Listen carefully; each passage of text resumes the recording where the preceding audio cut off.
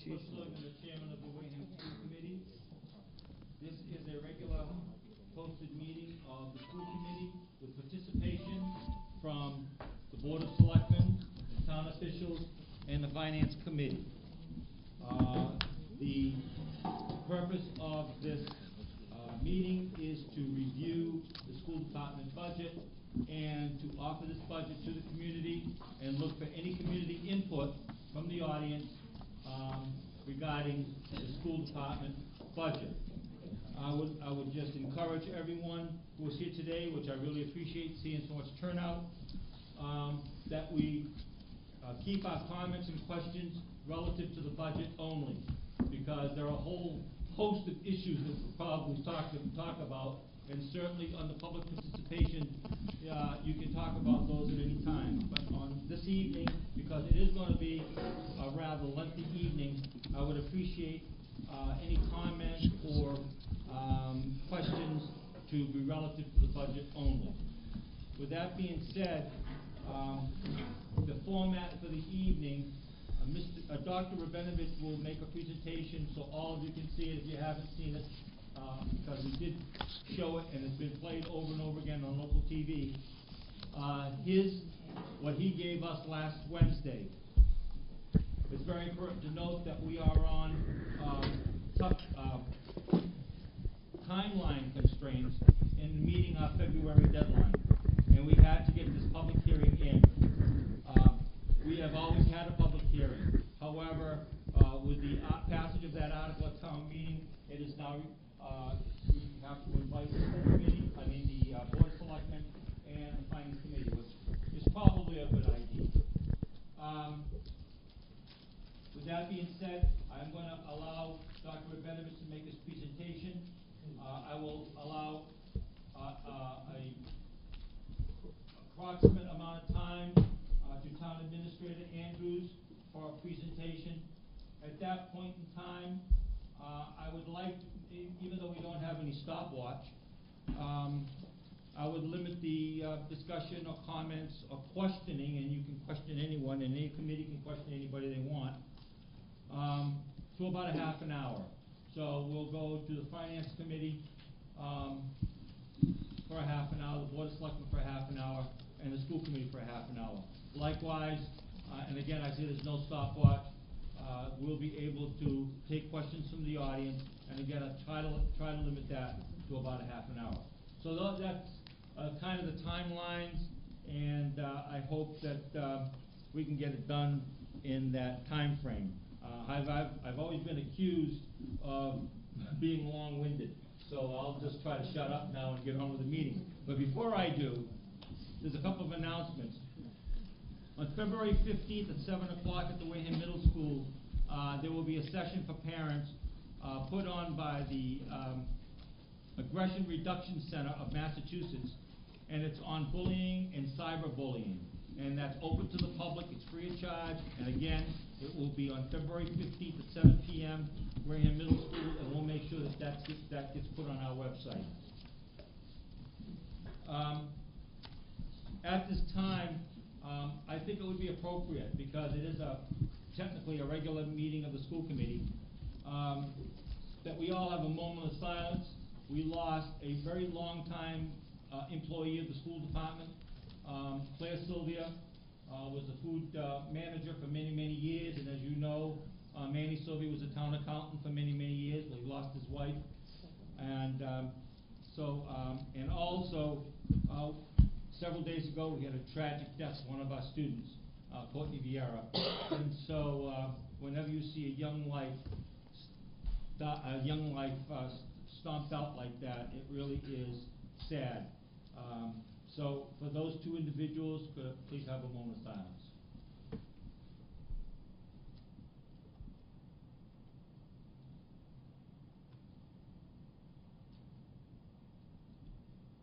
Thank you. Another ground rule, we are not mic'd, but believe it or not, we are live on TV. So, Oprah's got nothing on us. But you will see a microphone. When we get into the public participation, I'll also remind you again that microphone is not for amplification. It's strictly so that the TV station can hear your voice and hear the questions. So we're all gonna make an effort to speak as loudly as we possibly can. So without further ado, unless I've missed something, Dr. Rabinovich. Thank you, Dr. Sylvia. Cliff has asked to move that to the end. I'm going to walk to the other side and the presentation. So if I can ask everybody on boards to please turn your chairs around and face this way. That's where the screens are.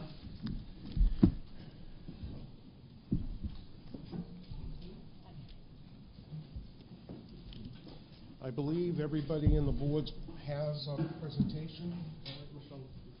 All right, well, if there isn't, if you don't have one, I will make sure we get them to you. Can you get that microphone to Dr. Rabinovich? We cannot hear you. We're not mic'd.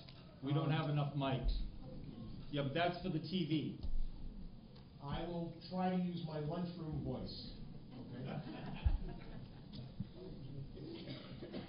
First of all, I'd like to welcome people here. I want to apologize for my back that you'll be seeing during most of the presentation. I'll be concentrating on the slides and the data before you, so I apologize for that. And if I make a mistake with our pointer, I'm sure somebody will correct me. And right away, oh, there we go. All right. First of all, I'd like to talk about the timetable. In October, end of October, all of the principals and directors were given a set of instructions by me to put together a budget that was level service. So whatever we were doing today, we would be able to do next year. I said the only things they could add were things that would close the achievement gap. And that will keep coming up throughout my presentation, that any of the new things that our programs or new staff are only about closing the achievement gap.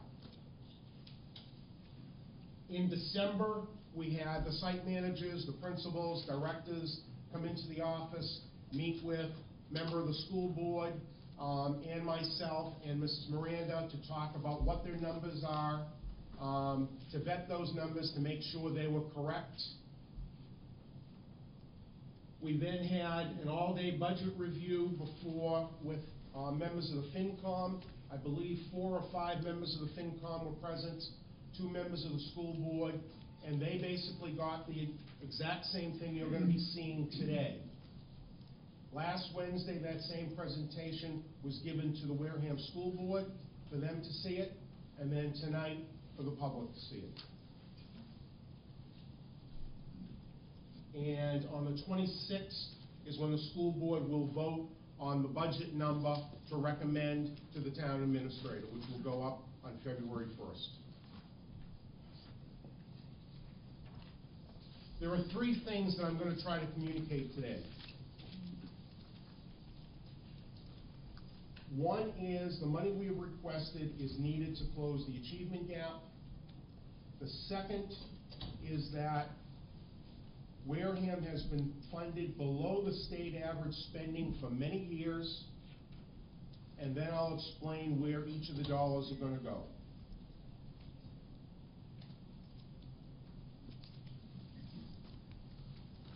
In front of you, depending on whether you can see the colors or not, I better put my glasses on because some of the numbers are small up there.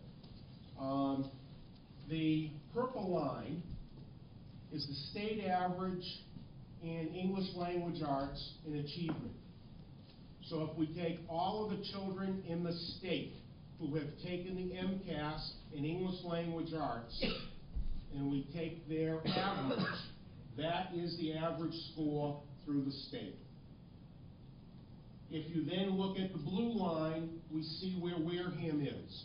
And there is a gap. There have been some years where it's been narrowed, and some years where it has increased. But the gap remains. The red line is mathematics. The red line is the state. Goldenrod or yellow is Wareham. there is even a larger gap in the achievement. Yes, we are going in the right direction, but so isn't the state, and the gap remains. That is not acceptable, and therefore, we need to do something different.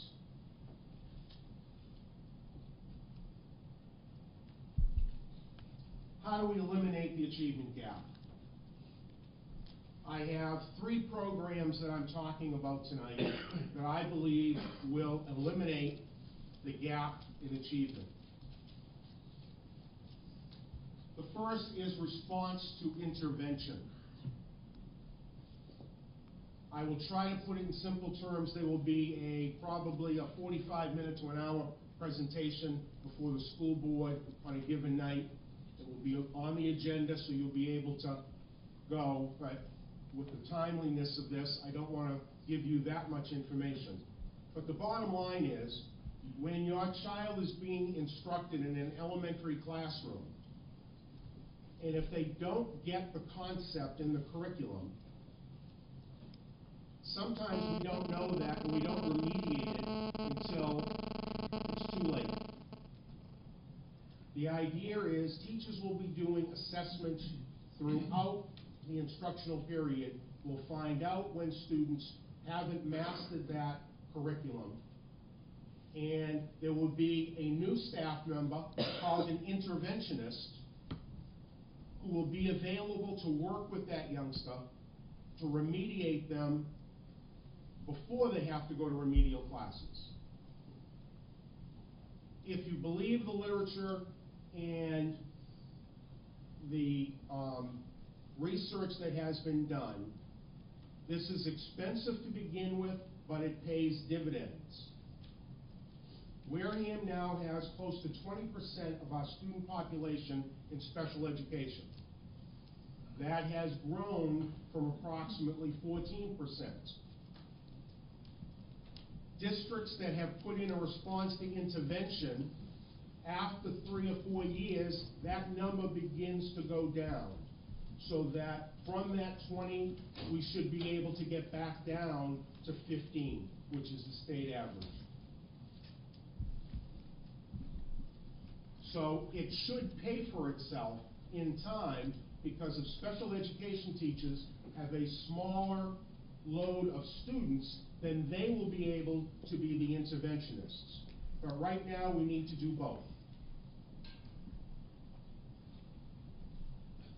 Enhanced supervision and instructional leadership. For the last year and a half, the Wareham Education Association, a member of the school board, and administrators have been sitting down discussing supervision and evaluation. If you've been following all the talk about RTT, Race to the Top, you've heard that one component of it is to begin to use assessment data, how our children do daily, and when we are looking at how do we evaluate personnel. In order to do that, you can't have the model that we currently have. In an elementary school, you have one principal, one vice principal, and you have a staff of 50. And most people know if you go to look for the assistant principal, they're at lunch duty, they're at bus duty, they're handling discipline issues, they're handling parent calls. So who is going to be in those classrooms daily to make sure that the instructional practices that we're going to be implementing with RTI are happening? The only way to have that is to have additional instructional leaders to perform additional supervision and observations. I'm sorry. Implementing mass core curriculum at Wareham High School. The federal government has decided that there needs to be more rigor in high school preparation, that all students have to have 4 years of math. All students must have 3 years of a lab science. And then they have a grouping of additional courses where they have to take approximately 10 hours of these additional courses. The only way we're gonna be able to implement that is with additional staff. Now, spending alone doesn't increase achievement, but when the gap in spending mirrors the gap in achievement, then we can't keep doing things the way we've always done them. Before you, and these are small numbers, you'll see it in a chart, it should make more sense. 1993, I just didn't choose that number. That was the beginning of educational reform in Massachusetts. That's when the idea of a minimum amount of money being spent in a school system came about. So in 1993, everybody started equal. There's no track record. But after that, you can see how much was spent above that minimum net spending amount, or how much below. 94 minus 2.7. Below for Wareham, 2.6 above for the state. You notice the state, it keeps growing. We hit difficult economic times. We were at 14, we were at 16, well, we're now back to 14. That's, if we take all of the districts in Massachusetts and we average their spending above or below minimum net spending, the average is 14.6% above the minimum net spending.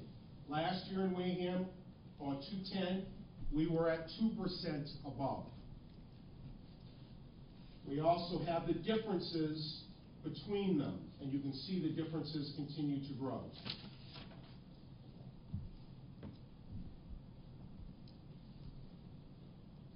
That same data showed on a chart shows how the state minimum net spending, average spending, has continued to rise until we hit this point. Now we've come down because of the tough economic times. And here we are below the number, but starting in approximately 2007, we have been above minimum net spending in 7, 8, 9, and 10. However, the gap is still there, and it is a large gap.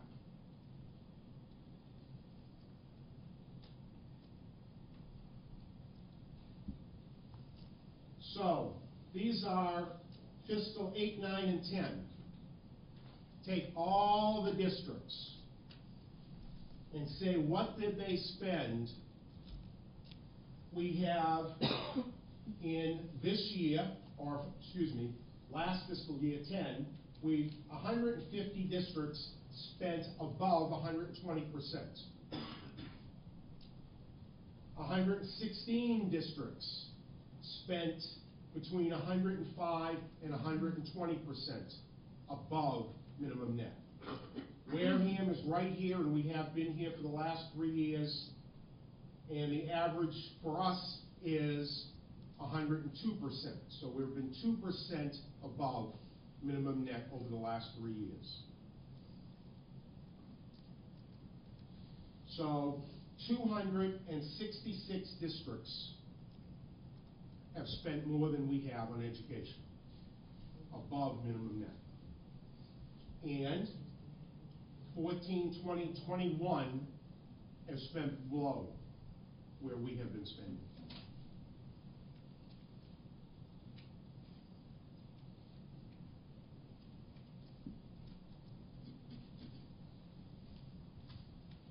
If we have those dollars, so if you take the required net school spending and you take the average at the state and you go, like in fiscal 10, 1.146 times the 29,651,135, you come up with the 32,438,342, which is $2,787,000 extra we would have had if we were spending at the state average, above minimum net spending.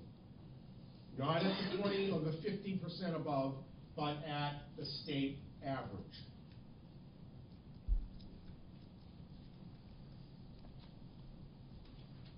Where is the money going? The entire budget is broken into 7 major categories that go to make up net school spending. And I apologize, the numbers aren't that large, but the majority of the money, where is it all? Instructional services, which is the 2,000 accounts, is where $1,663,000 is. We go down to payments to other districts, $359,829. You add those two up and you come almost to that number. There are a few others that have gone up slightly. But those are the two areas where the budget has grown the most. And where else should it go up but instructional services? If we take a look at the pie chart that shows the same information, 77% instructional services. If we then add to that 7%, which is here, which is payments to other districts, now we're at 84%, and then we add another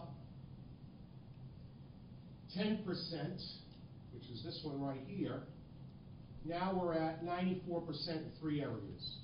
So we have heat, light, storage, water, right there, instructional services, payments to other districts. Those are the largest parts of our budget.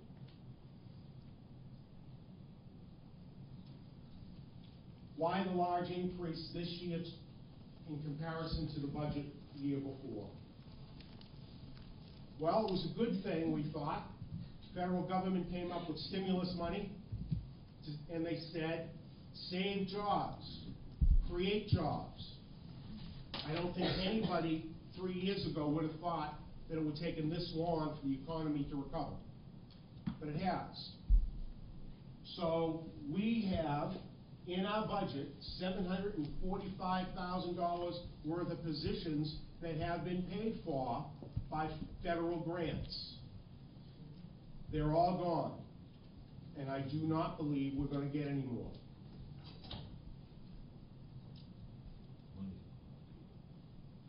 We have added instructional leaders, that additional supervision for observation and coaching, $267,000.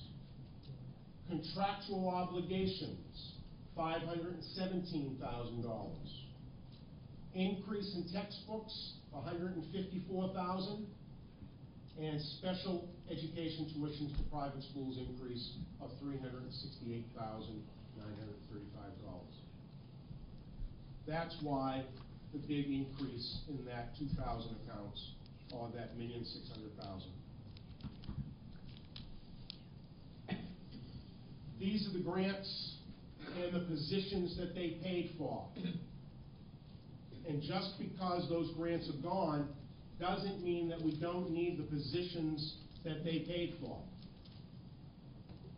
We have the edu jobs that we spent $295,698 for 5.31 positions. ARRA money that came through the state to the district, SFSF it's called, 4 positions for $207,000.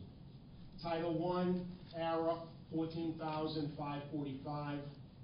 ARRA IDEA, $227,906. Together, that's what adds up to $745,476.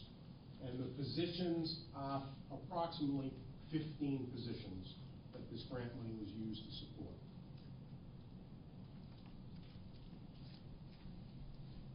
When we go to that first line, the 1,000 accounts, school committee, superintendent, business office, tech office, we look at the totals, it's a minus.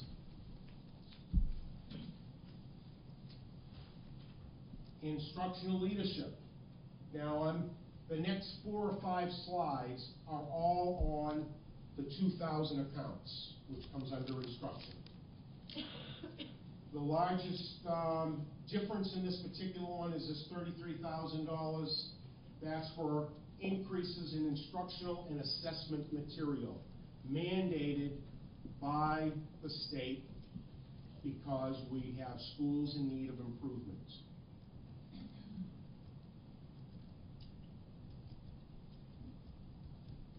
Continuing with the 2,000 accounts, 2250, building tech para salaries. There's an additional half of a paraprofessional for the high school in this account. 2305, which is the largest number, that is classroom teachers. That's where we've had a backfill, money lost from federal grants and contractual obligations. And the instructional leaders that I talked about right here.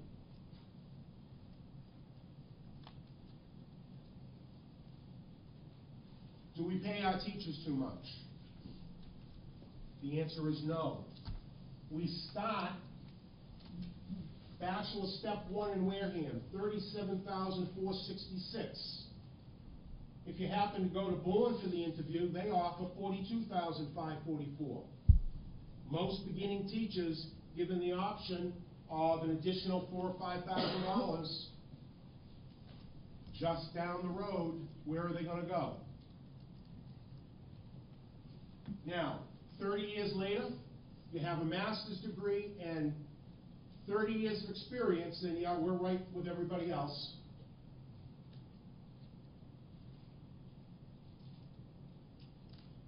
Something has to be done with this so that we remain competitive with the other communities around us, so that we can get the best and brightest. This shows the same information in a chart. Here's Wareham.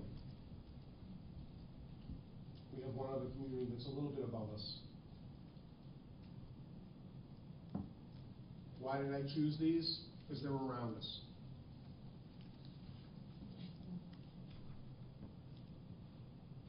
Continuing with the instruction. 2330, contractual obligation, new position for autism spectrum disorder, that we needed another paraprofessional for a new classroom that we opened up at the middle school, and because of grant reductions. Some of our grants also paid for paraprofessionals, and now cannot any longer. Continuing with 2000, we have additional textbooks, we have consumable material with the new math series that we have. The children get to write in their books, in their consumable books. It does help them learn instead of going to the copy machine and breaking copyright law and copying. Hardware, tech, believe me, that is a very small number. If we went and tried to replace all of the technology in the schools, we're talking $1 million. Over a 4-year plan, $250,000 a year. This just does one school some technology. It's nowhere enough. The hope that we really have is that if we can get on the state building list and have our 2 elementary schools renovated and expanded, then we will get new technology like we got here at the middle school when this project was done.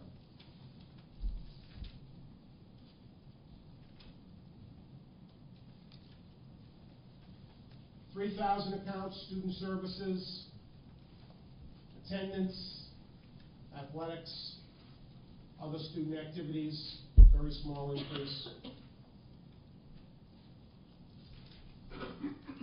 Maintenance, custodial, heating, utilities, grounds. There is something that has been useful to us is having an energy manager, somebody to remind people about shutting off all of the computers before long weekends, shutting off the heat, keeping, these lights that keep going off was one of his ideas.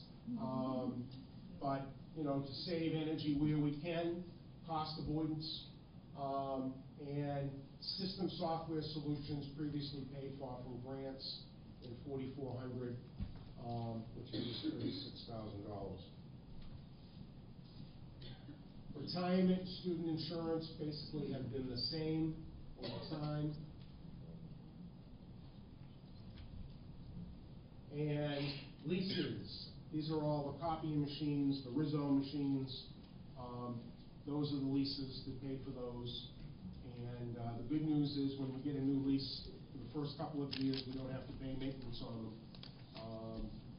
And so we do keep moving them. And they get an awful lot of people. Machines are not made to be used by the number of people who use them in the schools. Tuition. Bristol Agricultural, we have approximately 12 children who go to Bristol Agricultural School. That's because they want a program that is not offered at Upper Cape or Wareham High School. Tuition is approximately $18,000 a year. That comes right out of our net school spending budget. That we budgeted $162,423 for next year. This is the largest increase right here, and this is because even though the state may say, you're not going to get an increase, we're having hard times, we can't give you any more money, but when private day schools, for special education, come before the state and ask for an increase, the average increase over the last 3 years has been 7%.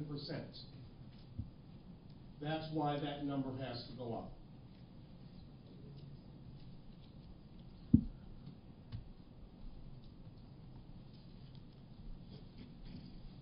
On non-net school spending. The last 2 years, we've been at these numbers, so this is the non-net. It's these two accounts together. And so, $1,467,915. This year we're requesting $1,490,268, or a $22,000 increase, or 1.5. If we look at the next slide, you will see that the average increase over 6 years in the transportation on non-net school spending has been 0. You take the negative 3% in 07 and you move it across, a negative 2, do the math, 0. The budget that I am here before presenting to all of the boards. Net school spending, $27,091,413.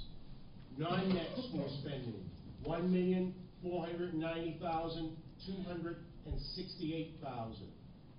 Combined, $28,581,681, or a 7.8% increase over last year.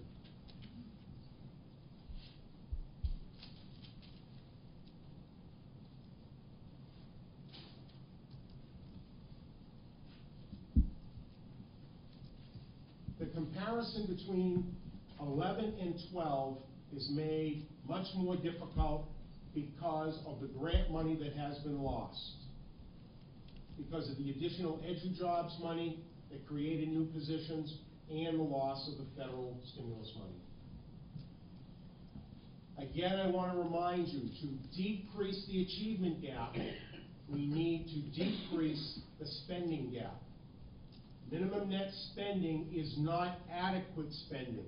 The formula that derives minimum net spending hasn't changed since 1993. Look at your household budgets. Health care and health insurance is one of the things that go into making up minimum net spending. That has not increased since 93.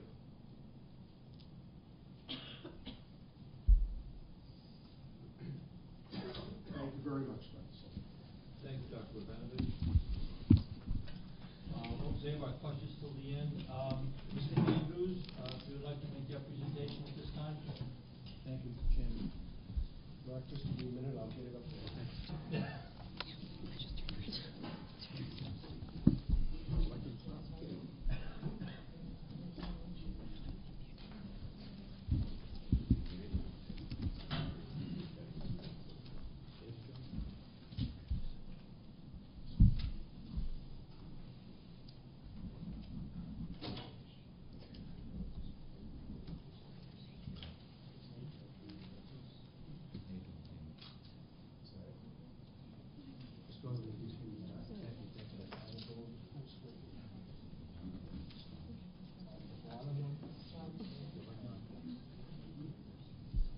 Thank you, Mr. Chairman.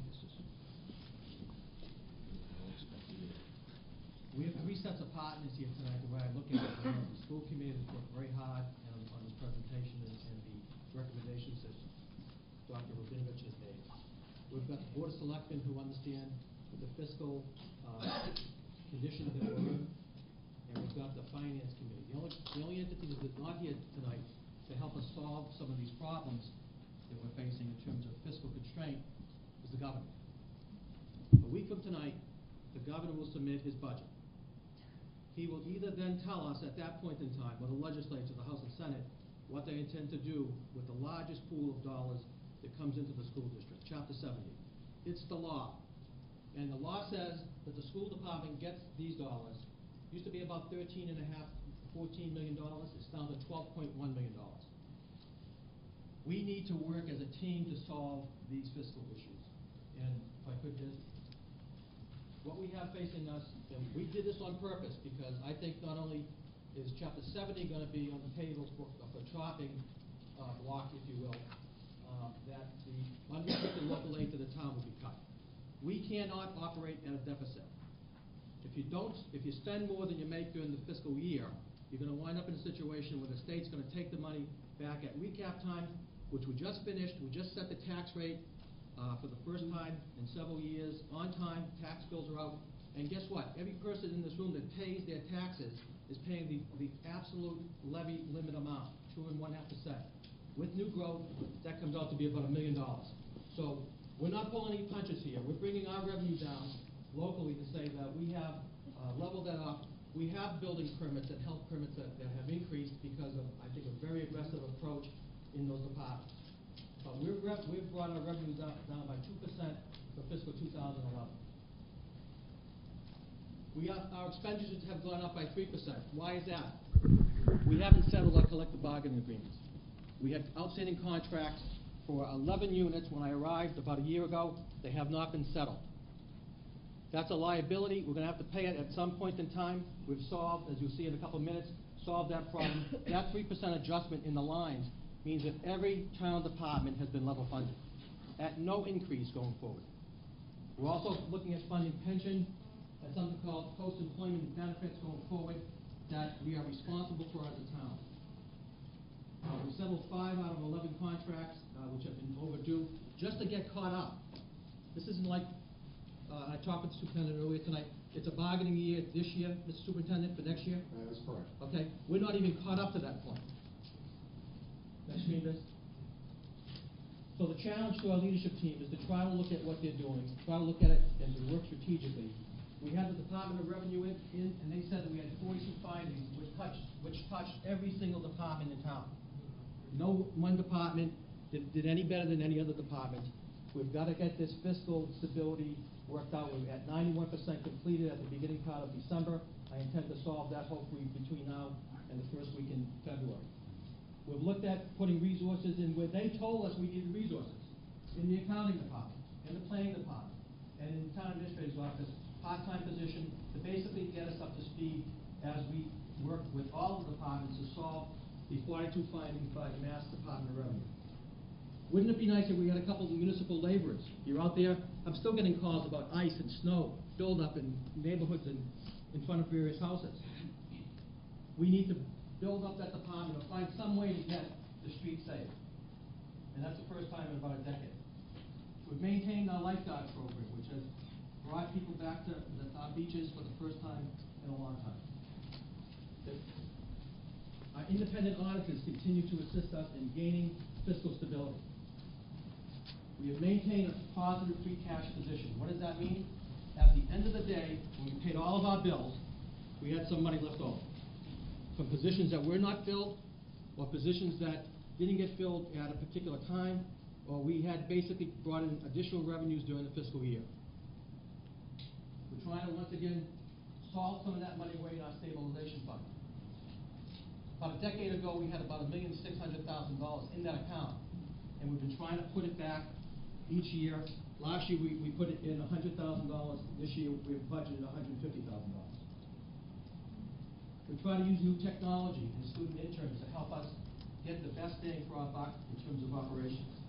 And we've also upgraded our financial management information system. So we've increased our reserves. My goal is to put the money back into the rainy day fund over time. It didn't all come out at one time. It's got to go back in some orderly fashion. This. On the capital side, we need this equipment in our ambulance service to the town. It's absolutely horrendous. Come down to the EMS and drive around in the oldest vehicle. Tell me what you see. We need to get on a program, which we started last year, to replace the equipment in the police department, including new cruisers and one command vehicle, and to stay on a program where we're replacing some of our aged cruisers and equipment. We need to replace some of the infrastructure in terms of our pump stations and some of the equipment that would go with that in the enterprise fund. And we need to make, I think, the hallmark of our town hall, a place that you could visit, that's clean, and it's effective in terms of how we operate, and people would actually use it as a show place, as some other town halls are in the region. The dollar bill always works because we all have it in our wallets. Where's the money come from? 23% of the state aid from the state. 54% comes from the tax levy.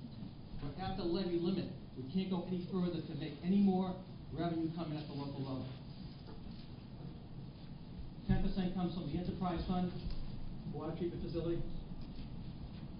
8% comes from local receipts, the departments that I mentioned, and 4% comes from other financing sources. Where's the money go to? And 1% comes through the federal revenue programs that make up the budget at this time.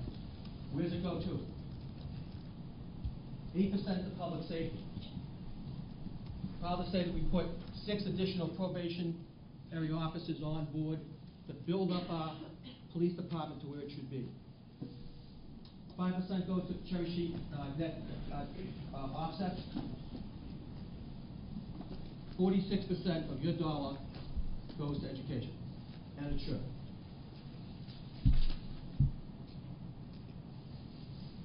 $4% goes to the vocational school. 10% goes to the enterprise fund that is now in balance. 11% goes to employee benefits. Make no mistake about it, because it was on the presentation that Dr. Rabinovich put forward. We pay up front all of the benefits for all of the employees in town. Then at the end of the day, we figure out what the charge back to the town will be. And that amounts to be, off of the balance sheet, about $8 million when you figure it out. 3% go to municipal maintenance, 4% for general government, 1%, 4% for the pension system, which is down this year, 2% for debt service, 2% for the council on aging, 1% for liability insurance and reserves.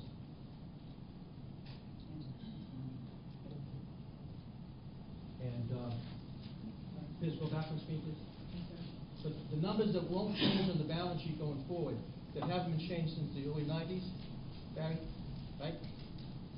That we're paying up front are right here.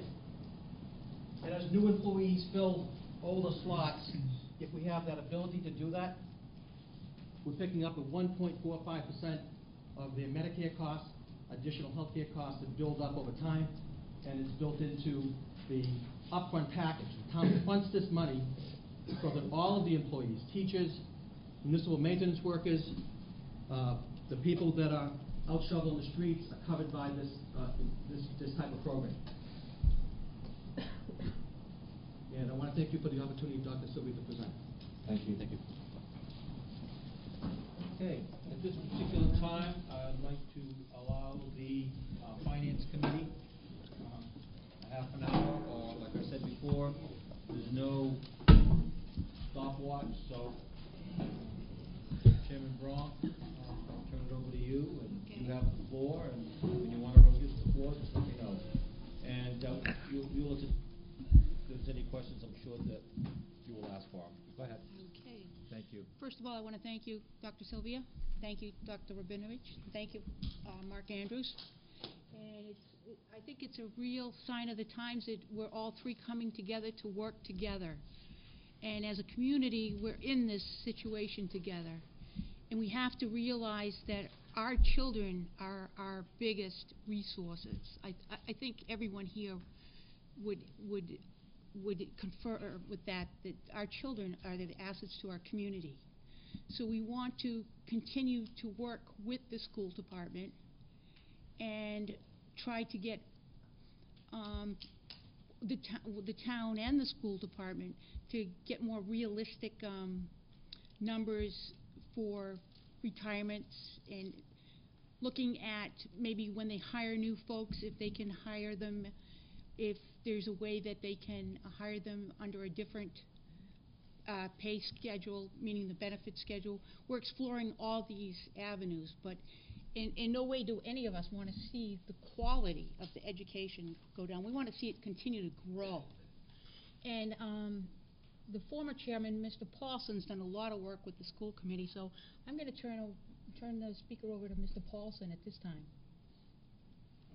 Thank you, Donna. This is unexpected, so I don't have any scripted questions. You can do it, Dick. That took some of my time. I thank you for it. I guess one question I have is looking forward, and again looking at the results that Barry showed up on the screen as the state's numbers were going up and ours were paralleling it. What occurs to me is the other towns are probably going to be doing the same thing that we're attempting to do. So they're going to be trying to improve as we're trying to improve. And I see and I understand the desirability of trying to intervene, if you will. I'm wondering how we're going to measure that going out 3 or 4 years, and put it a little differently. If 3 or 4 years from now we've still got that same gap, would somebody say, well, gee, we haven't done the job we're supposed to do? Or alternatively, and positively, if we do narrow the gap, can we reward the people and the school department for narrowing that gap? And so my question really is, how do we go about trying to set a goal out, again, several years, and then see how we measure, or how we measure up to that goal over a period of time, and not wait for 4 years, but to look at how we're doing a year out, 2 years out, 3 years out. So that would really be my observation and question. Is that a question? Yes. It is a question. Do you want to address it to anyone particularly, or? No, it's just a general observation and a question. Dr. Rabinovich? Yes. I don't like to use too many letters, but I'm going to have to. The whole idea of why we give MCAS tests every year, and the reason why there's a state average is because of NCLB, which is federal law. And federal law says by 214 we need to reach a level of proficiency, and they measure us every year against that standard. So when we do our report cards and we send it home to all of the parents, we have it on our website. It's called the report card, and it shows each of the schools where their improvement needs to be and where they've come in. And then they come before the school board and their improvement plans. They talk about those numbers. They say why they met them or didn't meet them and what they're going to change. Every year we try to do things differently and smarter so that the measurement will be when we get to state average or above state average. That's going to be, and that's what I want to see, Dick, within 4 years. I want to see us above the state average. Dr. Rivera, can I add something? Another way, I'm going to stand up. Another way, and I think Bob can speak to this a little bit more, is that the school committee took a look this year at the existing school improvement plans and the format that was being used. And this year, and definitely going into next year, the format that's going to be used is around SMART goals. So that you're not only putting your goal, but you're also putting your actions behind them, and then also how you're going to measure them by. So each school will be coming in front of us talking about their SMART goals and how they're going to be measured based on the criteria that's set. What was added to the form this year was also benchmarks, so things like attendance. So all of the data from the prior year is added to that format, so then every single year we're taking a look at that. So not only are we looked at from a state level, but we're also looking at it from a community level. And we've asked on a quarterly basis that that the schools do come in, and we've already had a couple presentations already, coming in and giving updates to those goals and where they are at this time. Thank you. Thank you, Rhonda. Back to the finance. Dr. Sylvia, I have one other question. And Sure. I think it's important that we explain it to the parents out here, and particularly the transit population that Wareham has supports. And you see a high dropout rate in our system, but it really isn't a dropout rate. Now, I'd like you to explain that, Dr. Sylvia. You want me to explain it? Anyone. Okay. Believe it or not, the dropout rate in Wareham has been slowly but surely being lowered. But yes, the transient population is a problem because in many cases we don't even know where they go, and so they're still being carried on our books. And when they don't take a test in Wareham because we don't know where they are, that goes down in the state as a 0. So we're working very, very hard, and I know the administrators are working very, very hard to know where the kids are and where they're going, and to know if they're transferring to another school, what school they're going to. I didn't know whether, No, that's not good. okay. No, I think you've answered it. I mean, yes, we have a number of foster children in the district, but we treat them as our own. You know, other communities do. We do have a fair number. We do have some homeless families because of some of the motels in town. And does it add to the costs? Yes. And at one year when the state was flush, they actually reimbursed us, and with a rather large number for a year. In fact, it allowed us to hire a social worker to help serve that group of people better. Unfortunately, that money has disappeared, but the need is still there for the services. And I think there's anyone in this room will tell you, anyone, observer or parent or anyone else or anyone up here, if the state would only fund their mandates, we would be in the problem we're in right now. And I know that's said over and over and over again. But at some point in time, the state was paying for special needs transportation. They cut that out. They were paying for a certain percentage of out of district placements, and they've slowly but surely reduced that amount of money. So. You know, and that all adds up. Donna, back to your side. I think Dick has a question. You also have a question? I'd like to ask another question, and looking at the graphs that Barry provided, and I might say that the presentation I thought was very well done, as was the town administrators. It was very helpful. One of the things I'm curious about, you talked, Barry, about the salary, what I call the salary gap, and younger teachers, or say new teachers, but probably younger teachers, are at a different and lower level versus some surrounding towns. And yet, when you go out on the time spectrum, the salaries kind of go up to so that they're comparable, as you commented.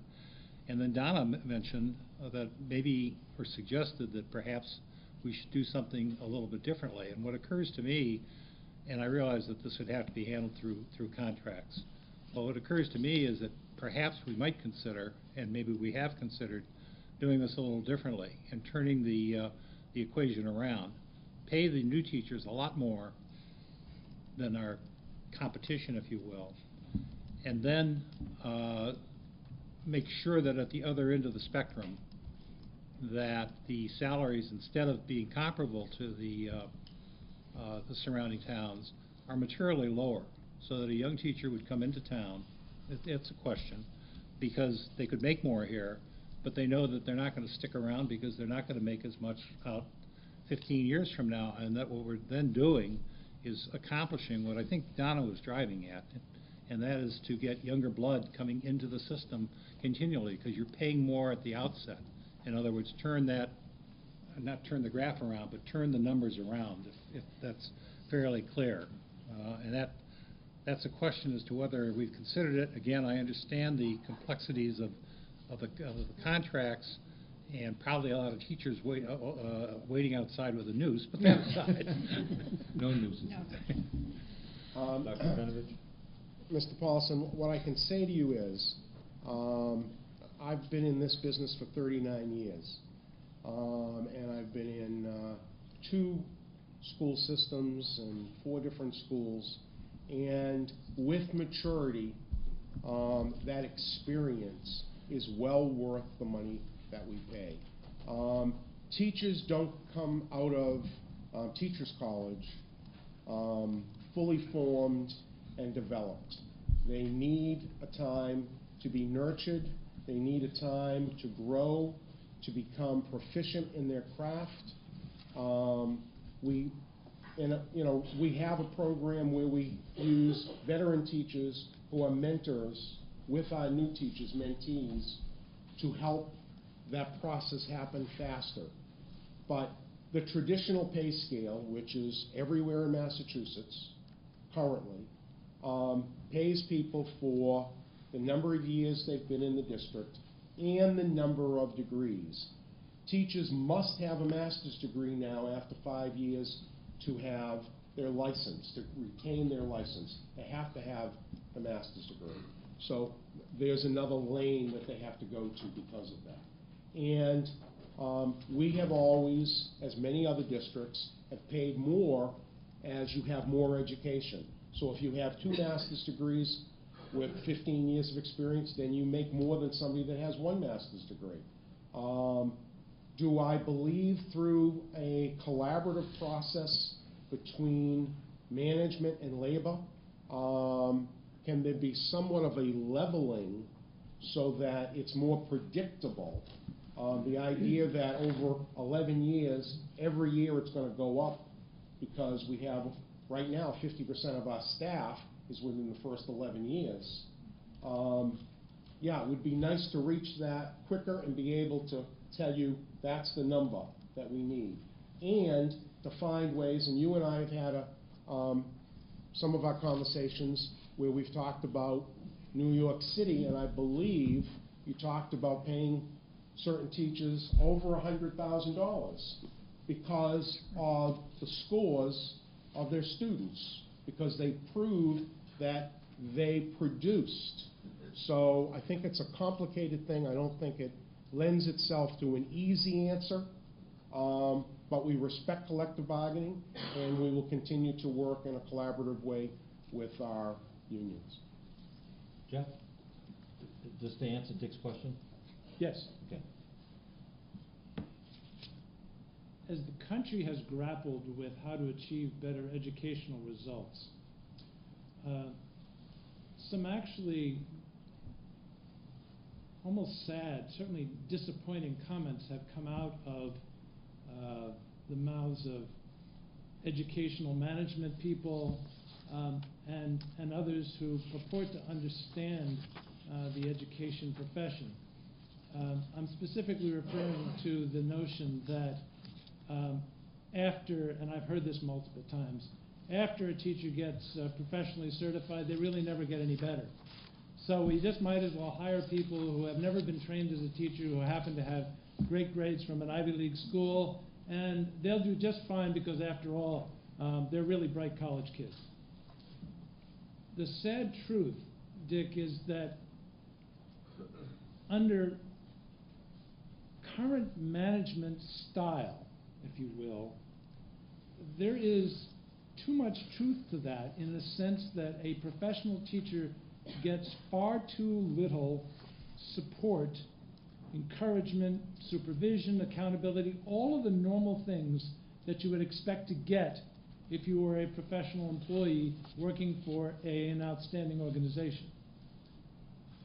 The truth is that experience must matter, because if it doesn't, then management has failed. And I would contend that the very things that our superintendent wants to achieve with this budget are going to change the very paradigm that you're talking about, which is, oh, pay everybody a lot of money right up front and then don't care if they leave. I don't know a single successful organization of any kind, much less an educational organization, that is successful doing that. And I personally don't think Wareham wants to be a part of that, and I look forward to the impact of the management changes we're making to make the life of a teacher in this school system a whole lot more interesting, thrilling, and wanting to be a part of it and to be retained. And we should pay them what that's worth. And that means that in 10 years, they will be a much better teacher than they are after 3. Just if I can build on one thing, Dick, and then I'm going to give it back to the Finance Committee. There's a paradox at work here, you know, there's like a conflict, because it's a flip side of a record. We have had a lot of retirements, and we have had some layoffs, but we really have tried to replace retirement teachers with younger teachers, only because for the obvious reason, because we can buy them for cheaper. But that plays into a problem in a budget year, and I absolutely agree with you. We should be looking at it in a more global, far-reaching perspective. But right now, taking it as a short-term approach, which is next year's budget, the problem with hiring young teachers under the current structure is that not only do you have a negotiated settlement built into their pay raise, you also have built into their pay raise a step system. And the step system is what drives that cost of salary instruction up, because the younger the staff, the more steps you have to give them. When I left Wareham High School, there was a very seasoned staff, and most of us were on maximum.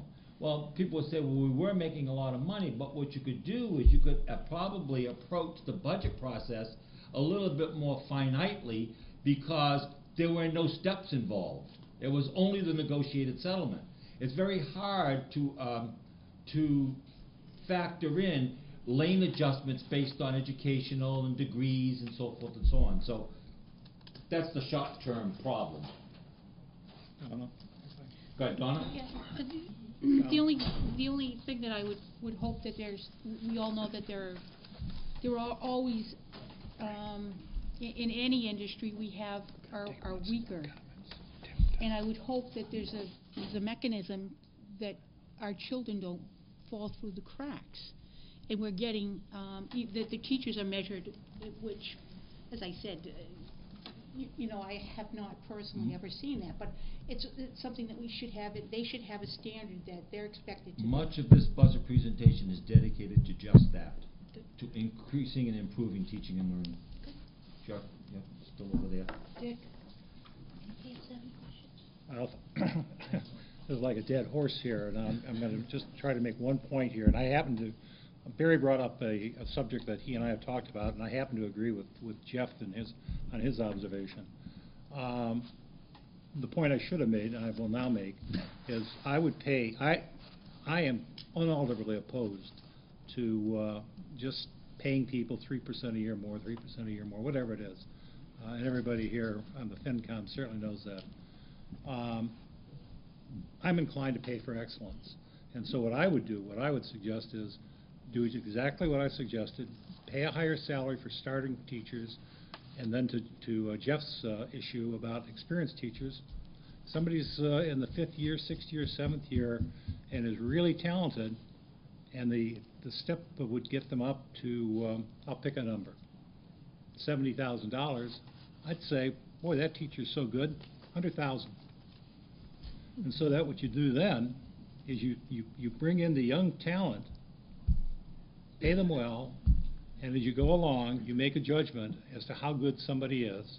And if somebody isn't so good, they get to the step, but they get to that lower step, and they leave. And that's unfortunate because you may lose some good people, but I'd rather gravitate towards and take the chance of getting some really good people and paying for it.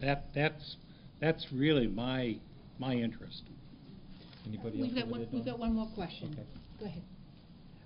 I think I heard you say, Dr. Sylvia, that we have a significant number of unfunded mandates in the state. I want to Well, ask they you, used to be funded, they're not funded any well, longer. to what extent do we have an ongoing pushback from this community that tells the people in Boston, we don't need all of these mandates without your money. Keep your mandates and your money. Because otherwise, we are at the bottom of the funnel, and we all know what happens at the bottom of the funnel. We never push back to the extent that we get pushed down. The problem across the country, as you all know, I read an article in the paper this morning about it, is everything's getting pushed down to the local level. And they're just kicking the ball down the road, and it's ending up right here. And it's ending up with this situation that we've got before us, where we've got community needs and mandates that we have to meet with resources that keep shrinking. And you're absolutely right. The answer is in Boston and in Washington. And I wish I had more power, but I will say this, that a lot of the professional organizations are working on this. Are we? Do we have a lobbyist in Boston, or do we have somebody who routinely goes up there and tells the Department of Education? Massachusetts Association of School Committees is very active in Boston. They have an entire arm of that organization that is dedicated to legislature, the Superintendent's Association. So yeah, I would say yes. Thank you. Yeah, I just have one, I don't know if it's a question or a comment, but coming from a business side, you're asking for an 8% increase. Now, I don't care if it's an 8% increase in payroll, 8% increase in expenditures, capital, or whatever.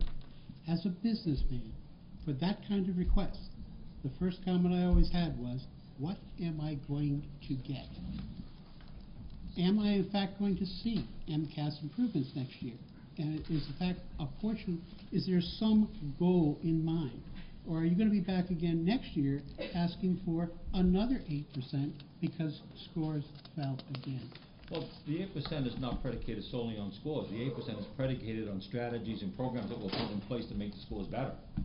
But it also includes interventionists. Yes. Right? It includes taking responsibility away from teachers, saying that if you can't perform an interventionist, we'll take over for you. But that's not exactly what that means. It's darn close to it, let's be honest about it. It says that your classroom situation is such you need help. If we're going to put the help in, what are we in fact going to hear next year? Well, at some as point, far as a measurement of right. I can just speak for myself and the goals and the committee. I can just speak for myself and the goals of the school committee because it's one of our goals. One of our goals, and this is the underlying goal or the overarching goal, is to shrink the achievement gap. By how much? Well, it's got to be a finite goal, and right now I would say that if you can substantially work on a long-term approach to shrinking that goal completely, because ultimately that's the ultimate goal. But pardon? We have a state goal to shrink it by 15%.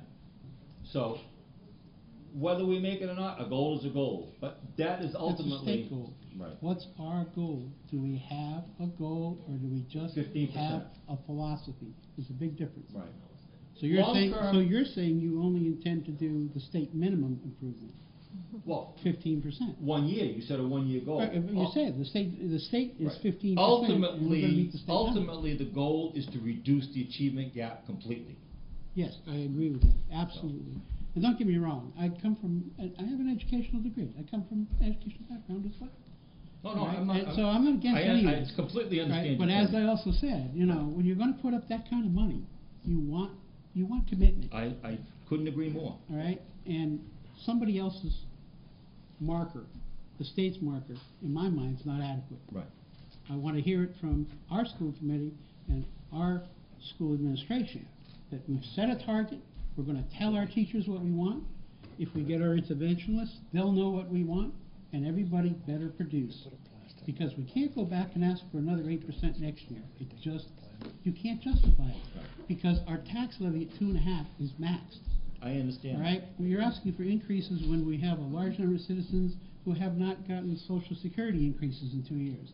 We have, our average per capita is 22,000. The state average per capita is 26,000.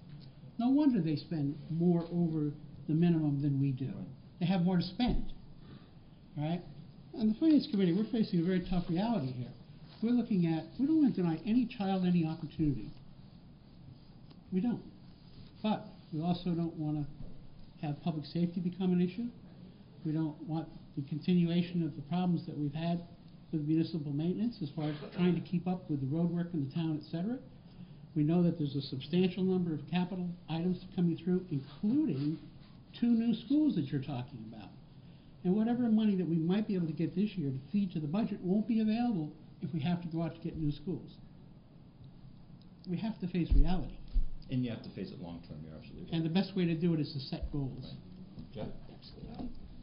Let me agree 100% with what you said, Frank. Yeah. There is no way that I, as chair of the budget subcommittee, can envision anything close to an 8% increase next year if we're fortunate enough to get our request this year, number one. Number two, I agree completely that this budget is an investment. And if you're going to make an investment, even in education, you should expect a return. And I will not be satisfied if I don't see a significant change in that curve so that it is clearly starting to go towards the state average. Now, is state average a fairly arbitrary number? Yes, and in fact, it's a floating number. And would I really like to be judged on the number of successful adults this school system produces? Yes, although that's pretty hard to track. But ultimately, I agree. There has to be a return on investment. We have to be able to demonstrate that, and there is no way we can ask for 8% next year. Okay, we're going on to the other side. Is Chairman... Steve. Oh, Vice Chairman Cruz? Okay, you stepping in, Walter? Yeah, I'm having trouble turning. You got it. Yeah, I think this is a good showing, us all coming here together. It shows that we're trying to work together, and we will work together. We're here because of our education that we got. So are we going to shortchange our children? We need to step up, and we need to get together as a team and do what's right for our children. That's all I have to say. Town Administrator?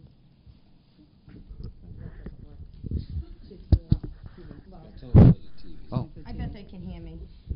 I have a mother's voice, so. A couple of things that I wanted to ask. First of all, I noticed that we've changed the language. For years, we've been talking about just being above the minimum net. And now we've changed the language to we're not hitting state average. And I just want people to be aware. I have 3 children in our school system. I have one at Upper Cape, so I'm a public school, pro-public schools. But I think we need to be aware that Wareham ranks 43rd from the bottom in the socioeconomic median income of the state. So when we're talking and we're saying that 266 communities spend above us, well, there are 308 communities that are wealthier than us.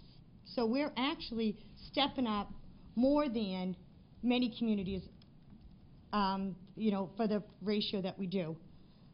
And I know that we were talking about the foundation formula, and that the foundation formula hasn't been updated in 10 or 15 years.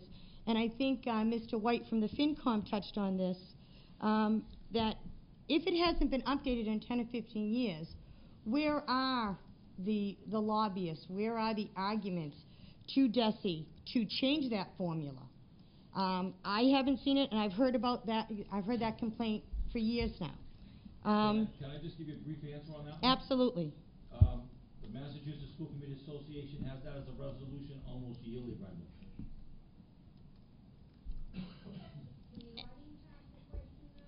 No. Okay, all right. And that's the thing, is that I think that there has to be something, as we're talking about how everything, you're absolutely right, Dr. Sylvia, everything keeps falling down to the local level. But when there are things, I know that like on the town side, we had an issue, and believe me, I know it's not the same, but if you remember, 4 years ago, the town approved liquor licenses. It failed. We had to bring it back to town meeting because it never went through. We were persistent. We got our state rep involved. We got our state senator involved. We had our town administrator up there hustling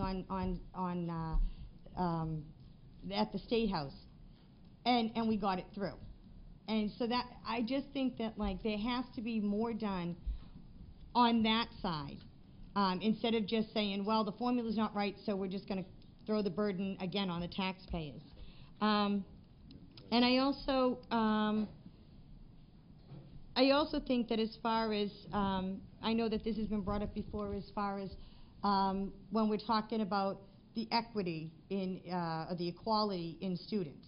And theoretically, it would be wonderful to have the money to afford the opportunities to Wareham students that, say, Lexington or Concord can afford on their students. And that, I know, has been discussions as far as going to the state and having the state do an equality, an equity or equality in services. So I was wondering if that's also something that the Massachusetts Association of School Committees or Massachusetts Association of Superintendents, or just our own school committee and superintendent writing letters to DESE or to various state agencies to try to get those things done. Because I think that those are huge. If we're going to compare ourselves to the other communities and we're going to say that we can't get there, well, we can't get there because we don't have the money.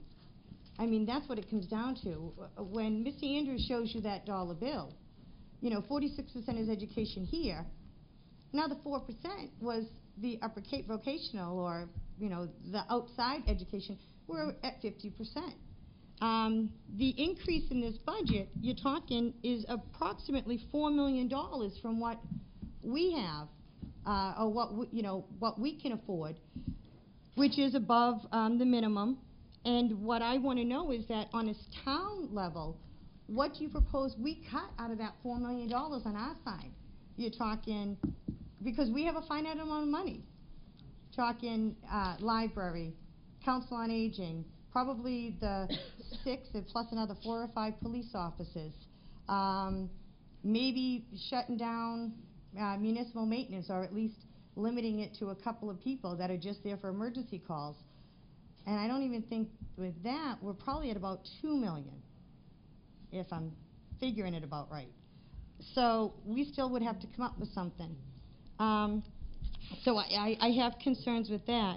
And the RTI, the intervention thing, I think in theory it's a good idea, but when you look at it, what you're doing is you're adding a layer of middle management. And I can't speak for teachers, but I know that when my oldest daughter started school, I think she had 17 kids in her class. Now they've got 30.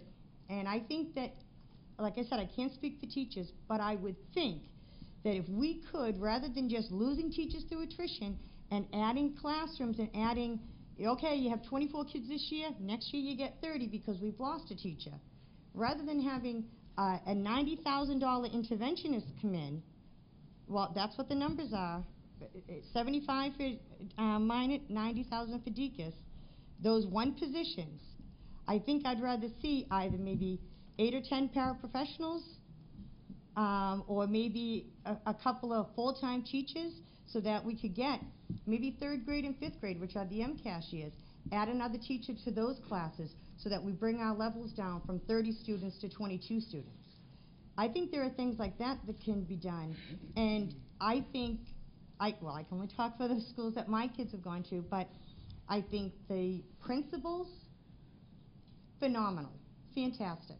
The teachers give more than blood, sweat, and tears. And I think, however it's presented, I perceive it as the teachers, you're not targeting your kids. They're targeting them. You can go into any classroom and the teacher can tell you which kids are struggling on what. The problem is getting to them. And I think to bring in a $90,000 position that will come in and target that one or two kids, I mean, it's very similar to like a Title I. That's what it sounds like to me. And a Title I paraprofessional, you are talking $10,000 a year you can get them to start. And so those are my concerns with that. And Would you like a response? I would love a response to any of it, sure. I'm just going to just say a couple of things. Number one, you're throwing around some numbers that I don't know. I don't know of any $70,000 middle manager we're bringing in. That's not what the program is about. So where you got that information, I haven't got a clue. And I want to know, to my knowledge, there isn't a single class in this system in the elementary level of 30 kids. So if there's 30 kids in that classroom, I want to know what school it is and I want to know what classroom. Because to my knowledge, there isn't a classroom in this district of 30 kids in the elementary level. Because that has been one of our goals, to keep class size down. And we work real hard about staffing our schools with that in mind, that goal in mind. So I don't know what school it is, but we don't have, to my knowledge, we have no classrooms of 30. Well, if you have classes at 24 and you decide that you're going to limit a teacher through attrition, and you have, I don't know, 5 classes, and you lose one through attrition, how many ones do they have that? We have worked real hard to strategize it so that didn't happen. And in terms of the formula, we all know the formula is not working. One of the reasons why the formula is not working is based on property values. In terms of the state, Wareham is seen as a very wealthy community based on property values. That's why the Chapter 70 formula doesn't work. And there's been an effort to change that now since, I think I've been in education, since Ed reform went in. McDuffie law case to try to change it, and it hasn't worked yet. So the problem is the way they figure Chapter 70, it's not adequate. And in terms of the Volk School, you got to factor the Volk School in, but if I recall, the Volk School continually goes to the Board of Selectmen. It gets on average 5% a year. So I think that is something we have to think about. Just for the record, they go to town meeting. Well, they do. They submit it to town meeting. Town meeting has to, the selectmen are required by law to put warrant articles that are properly submitted to us. They're required to do that. Vote goes to the selectmen first. So, I understand your point, and the $4 million, I don't know where that came from, so. Jeff? Let me agree with much of what you said, Brenda. I would be totally opposed to $70,000, $80,000, $90,000 middle management. There are no positions like that, and I will check the numbers myself to make sure that something hasn't happened, because Rhonda Gigan and myself are on the budget subcommittee, and that's the kind of feedback we want to hear. There are no positions being added with regard to response to intervention or the enhanced supervision that aren't at least 50% teaching. In other words, they're still in the classroom teaching. They are not just hovering above the classroom looking for things to go wrong and being paid a lot of money to do that. But so your comments are well taken. I also agree that it is an unacceptable process for us to sit here saying, give us $28 million and change and cut, the following town budgets by this amount of money. It just doesn't work. And I understand and completely agree with that comment. I will tell you that last month I personally lobbied Paul Reveley, the Secretary of Education, because I was expecting some really bad news about January 24th when the cherry sheets come out for the first time and the governor's budget is submitted. I'm actually somewhat more optimistic now, but nevertheless, what I said to him and what people need to understand is there is there is an equity gap that has been made worse as a result of tough times between the wealthier towns and the less wealthy towns. And yet, despite that, the Chapter 70 formula says that at least 17.5% of the foundation budget will be supported by Chapter 70, no matter how wealthy the town is. So, and I know some people from Weston, so no matter how much Weston chooses to put into their budget, and no matter how wealthy their residents, they're still getting a check from the town, even though the foundation formula says they don't need it. Right. So I said to Paul Reveille, get rid of that floor, that 17% floor. Those tens of millions, and I don't know the exact number, but I know it's millions, of dollars could be well served by giving them to communities like Wareham. Now the problem, and I know you didn't directly compare it, the problem with lobbying someone like Paul Reveille is that if it was something unique to Wareham, like the liquor licenses, then maybe you got a shot. But the lobbying is literally to change the entire formula for the entire state. And that makes it really difficult, and that's why the superintendents and the school committee organizations and the principal organizations are so critical, because they can speak for the entire state. Okay. Anyone else? Jessica has her hand up. Okay, back to the Board of Selectmen. Oh, sorry. I was like, Kara, can I just have two things that are specific to that, I'm sorry. Just, to the presentation, if Dr. Rabinovich, there was one thing that you had, that employee retirement, you had it fixed at $25,000, and it's been that for the past 3 years. Is that deferred compensation? Because I know that the retirement, we pay that as an in-kind, don't we? Or at least... Yes, it is in kind, and it does come out of our net school spending, and yes, it's close to $5 million. It's not the 25,000.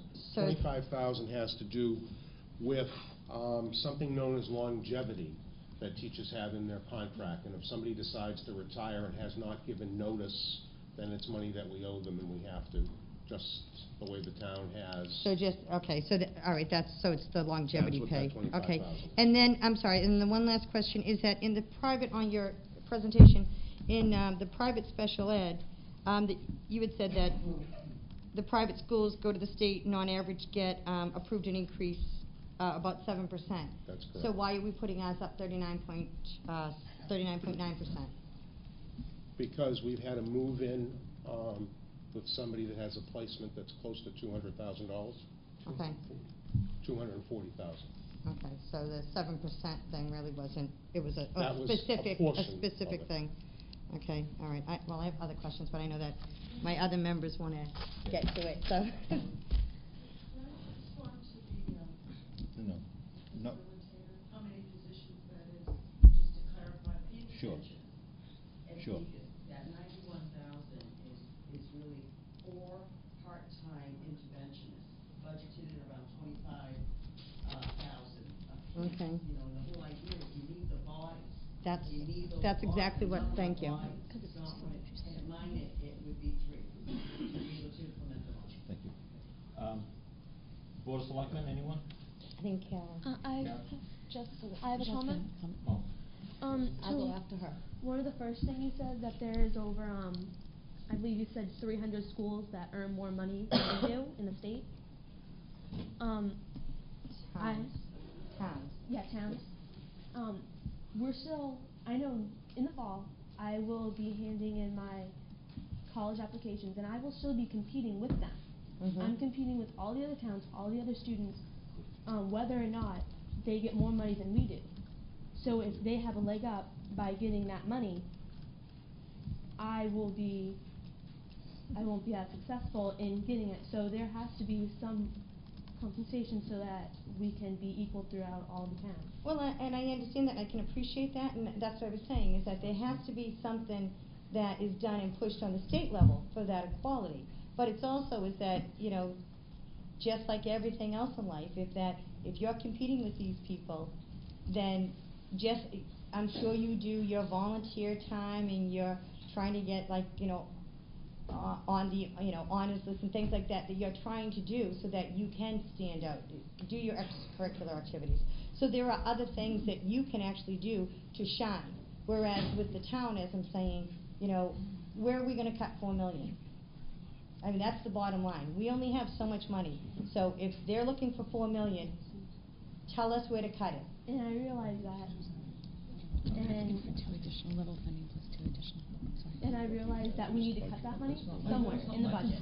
I don't know how that works. I realize that you guys do that, but to the students who we're still competing, whether all the other towns within. Could we please keep it quiet, please, so we can hear and... I agree. So while We're we doing might the best be we doing can. for Jessica, do me a favor, stand up so Yeah. everyone can hear you. So while we may be doing well for budgeting for towns in situations similar to ours, compared to the other state, I realize that we are nowhere near the distance that they are doing, and we are in a disadvantage to them. And I realize I wanted to clarify that while we're doing good for us, compared to the rest of the state, we aren't succeeding as much. Thank you. Back to the Board of Selectmen. Thank you.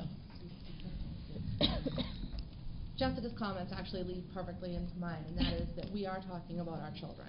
We're talking about educating our children. They are the hope for the future. And while I understand the challenges that the community faces fiscally, and the social, economic, and the demographics, and all of that, now is the time for us to not talk about why we can't do it, or pit Council on Aging against children. Now is the time for us to sit down and collectively sharpen our pencils and figure out how we're going to do it, because our kids deserve it. I have a small child getting ready to go to kindergarten, and when I see those graphs on that chart, that's frightening to me. And there are a lot of families in this community that have no other alternative but to send their kids to public schools. If they wanted to send them somewhere else, they can't. And we owe that to those families and those children who have chosen Wareham to be their home. Good schools bring better business, more economic development. It grows the community as a whole, and we have got to be committed to this. We have to sit down and work together and not talk about why we can't, not talk about what we're going to sacrifice, talk about what we're going to do to get it done. Thank you. Thank you. Oh, that's just wonderful. Please hold any applause. Board of Selectmen. Thank you very much for that, Mrs. Winslow. You're welcome, Mr. Holmes. So I guess I'm probably going to be the bad guy in the room. Sorry. Listen, we're the town of Wareham. One town. You have two boards sitting here that are responsible. You have the Board of Selectmen and you have the school committee. None of us are paid, so we're not putting any money in our pocket. We have Mr. Andrews and Dr. Rabinovich, two fine administrators who do the best they can do for the school system and for the town of Wareham. And then you have us, the school committee and the Board of Selectmen, that are elected by you to do the best we can for you. Then there's the real problem. There's only so much money in this system in the town of Wareham. That's it. We can't spend more just because it's nice. This morning I happened to grab the elevator with our town administrator and I said, you know, this is a problem. We got to find this money. But if we can't find it, when we all sit down at town meeting, how do we decide whether a sand truck and 6 maintenance guys to keep the streets clean so cars aren't running into buildings is more important than the presentation you saw Dr. Rabinovich give tonight? All important to the town of Wareham. But the citizens are going to come together at that thing we call town meeting, and they're going to say, well, we can't start pitting kids against the town. Let's not even go there with the language. Our kids are very important. Their education is important. But so is that ambulance who picks you up and takes you to the hospital. So is the police who show up at a crime to try to save your life. We have public safety issues as a town. We have people who run our town government. The maintenance department takes care of our streets. They're looking for a contract. They're looking for more people. We're trying to put people in there. Dr. Rabinovich is trying to put new people in the classroom. All very important to the town. So these are real serious decisions that we have to make. And it's not, oh, because we have a new cruiser car, that we're falling apart on school transportation because we didn't buy a new bus. Well, because we have a new teacher, doesn't mean that that's more important than the police officers that Mark just hired for the town. Because as soon as we make that decision and we say, can't have the police officers, we put the assistants in the classrooms, right? We've done something good. Everybody's screaming at the Board of Selectmen and Mr. Andrews because he hasn't filled the police department. And as soon as we take away those teacher assistants from Dr. Rabinovich and give the police to Mark, everybody's screaming at Dr. Rabinovich that we don't care for our kids or their education. Neither one is true. But we only have so much money. And that's what we need to do, is sit down and look. And I mentioned to Mr. Andrews this morning on the elevator that, you know what we really need to do is have a presentation like this, not 10 minutes to Mr. Andrews and 10 minutes to Dr. Rabinovich, but put our town up on that screen and let you, the voters, and the citizens decide what you want. Because you're going to vote on this, you're going to vote with Mr. Andrews, and then it's not one side against the other. We're all from Wareham. I don't have kids in the Wareham school system. But that doesn't matter to me, because I do have a small son. Education is very important. So this night, people are going to yell at Dr. Rabinovich. I'm sure that's coming. It's been built up. People are going to yell at Mr. Andrews. That's been happening. But the important part is we're all together in this boat in Wareham. It's not the school versus the town. That's why I'm glad tonight to see everybody sitting at these tables, and I don't mean to exclude the finance committee, only because you're not elected. That's why I didn't put you on that boat. So, we're all trying to make good decisions for the town of Wareham. We're not paid, though. So that's all I want to say, Dr. Rabinovich, and I know that you and Jeff and Rhonda did a lot of work on that subcommittee. And I'm not saying that that's more worthy than anything else. All I'm saying is, together, we've got to look at that picture, and maybe it's not a one-year jump that we get 6 new cruiser cars and 5 new buses and 15 new teachers. Maybe we do that over more of a strategic plan.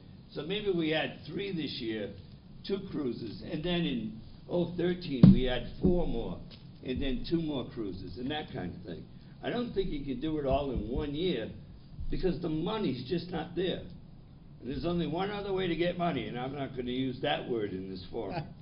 So I want to thank you for giving me a minute, and I think that working together, we can make this happen. I'm just not so sure that we can make it happen in the next 300 days. Thanks.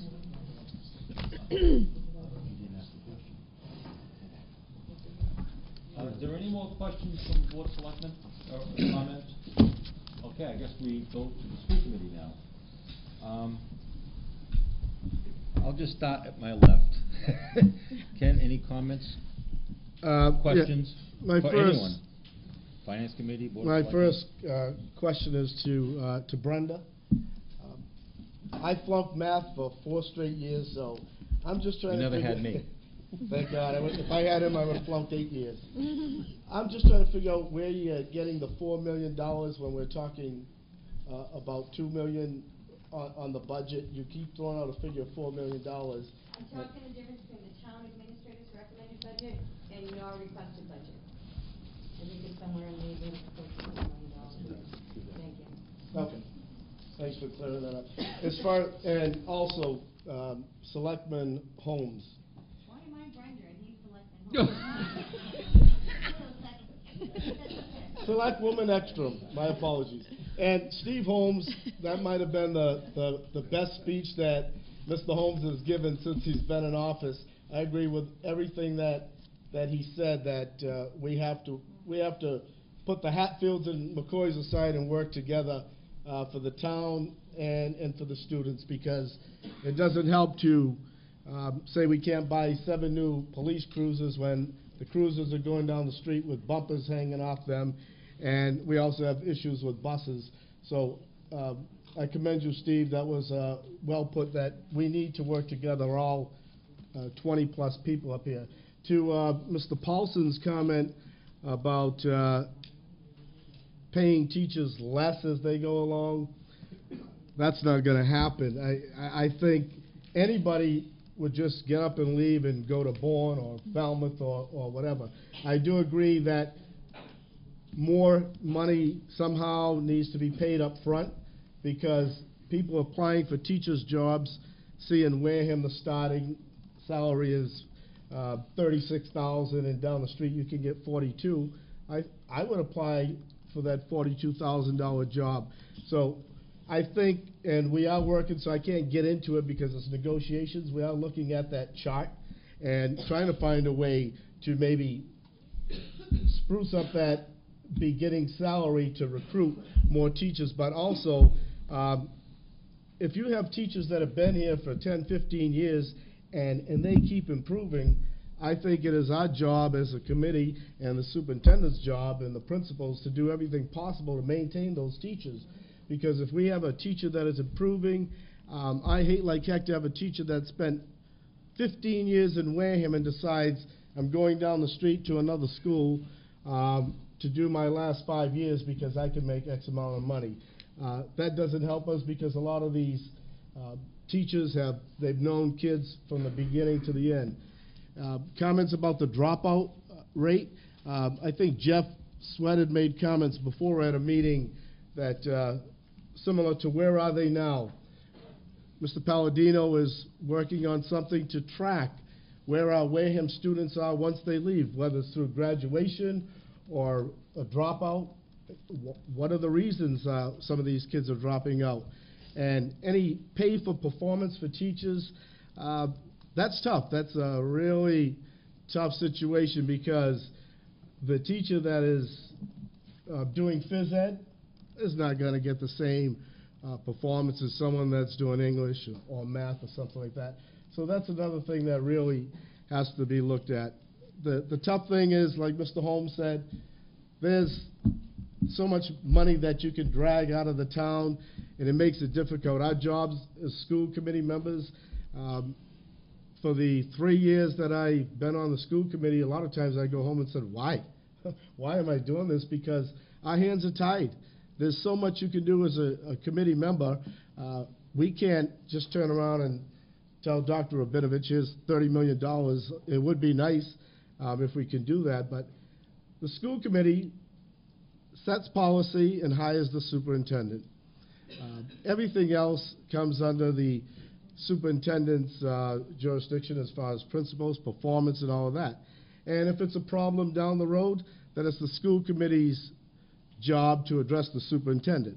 And that's one of the duties that we have. So it talks about coming back for another 8%. I say if the budget was approved and money was there and there's no performance, thank you, there's no performance, then I have to hold the superintendent accountable, because the superintendent is up here. The superintendent is responsible for the school system. And to your comments, Frank, is we want to know, all right, we gave you $4 million, $2 million, and we're still here. Where is the problem? So we have a lot of work to do. I hope these committees get together a lot more times and try to come up with the right answers to do the right thing for the kids and for the town of Wareham. I wouldn't leave the town of Wareham for any other town in this area. Thank you. Rhonda? Just a couple things. I've been part of the budget process since the very beginning, and I think when we first semi-approved the $2 million increase, it was because this is what was asked from the principals to achieve, to lower or decrease the achievement gap.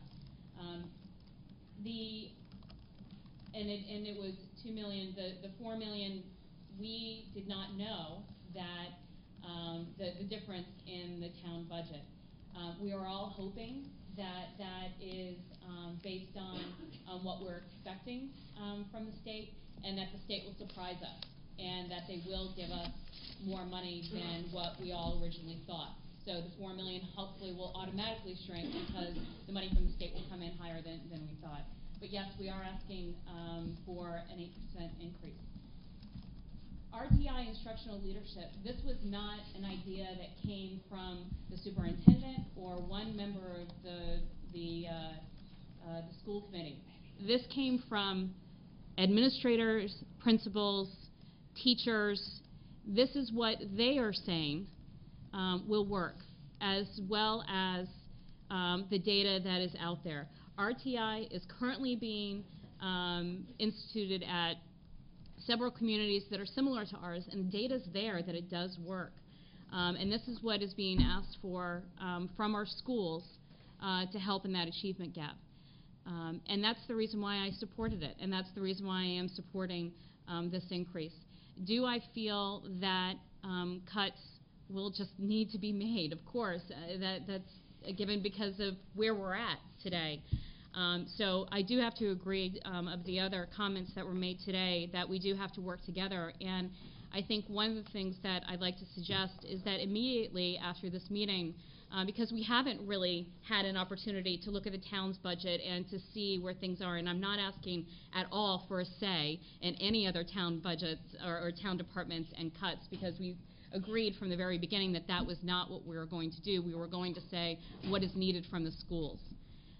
But what I would like to see is for the budget subcommittee, for a couple members of the finance committee, and for a couple members of the board of selectmen, as well as the town accountant, as well as the town administrator, to meet and to really get into a room and try to hammer some of these things out. Again, I do not want to voice in what should happen in other departments, but I believe wholeheartedly that when you come into a room, you should come with your best argument. And whoever comes in with that best argument and makes your case, then you need to, then the rest of the committee then can come together and support behind that. I do think that we can come to an agreement and would like to see that, that group formed right after this so we can really come together and look at where we can make some cuts. The one other thing that I will say is that when we did present this, and the principals had an opportunity to come and speak in front of the budget subcommittee, the principal, the FinCom was there.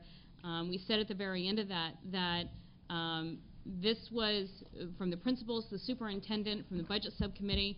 This was our input into it. This is what we think we need. Do we think that we're right 100% of the time? Well, Jeff always thinks he is, but I don't.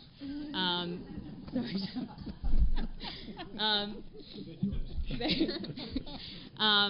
But I do think that input is absolutely needed in any budget process, and I'm looking for anybody and everybody to give me ideas on how we can educate our children the best way possible and doing it with the funds that are needed. So I think that's meaning that I need to stop. Thanks very much. So I appreciate all the committees coming together today, but I would also support for us to go forward and come together as a smaller group and to continue hammering this out. Thank you. Thank you. We need one of those clappers, so when the light goes out, we'll all clap like that, see if it goes back on. Rachel? I don't have a lot to say that hasn't already been said, other than Brenda. Your comment about writing to people, Secret Service should show up anytime to haul me off, because I write to everybody. Because nothing is enough anymore, and it just seems we're regulated to death. The state is just beats us down without coming up with the funds that they just throw it in our laps, and it's frustrating. And this, to me, is just a small amount of what needs to be done. You know, I look at the scores for me, and I see hungry kids. I see the transient community is the needs for those families is immense, and it's a huge tax on this community. We definitely all need to come together. We all need to find some solutions. You're not going to get good test scores out of hungry kids. It's not going to happen, and we got a lot of them. So there's just so much that this town has to do. We do need to keep our streets clean. We do need to keep the ambulance running, the police running. We do need to come together. And it is a frustrating process. The biggest frustration is the constant berating of one another and the constant tearing down and the constant bickering that happens in this town. Nothing gets accomplished. Nothing gets solved. There's just this constant bitterness, and that is our biggest problem. We have financial problems, but we can't solve them with the attitude and the atmosphere that is running through this town. We have to come together. We've got to sit down. We've got to look at the needs of this community. We got to educate our kids. I mean, this isn't enough. It's not enough. Our kids in our schools are not getting enough. My kids are in there. I'm frustrated. I'm frustrated when they come and talk to me. But you can't get blood from a stone either. So we do have to come together and come up with some solutions. And we got to stop the infighting. We've got to stop this constant tearing down and start just operating as a town. We are a laughing stock. People look at us and think that we are just absolutely ridiculous, and we are. You look at the newspaper and it's embarrassing. You know, it's time to cut that, break it down, sit down, work together, and get the needs of this community taken care of. Thank you. Cliff. Thank you. I'll leave my numbers guy till last. I just got a few very, very brief comments. The numbers guy till last. That's Jeff.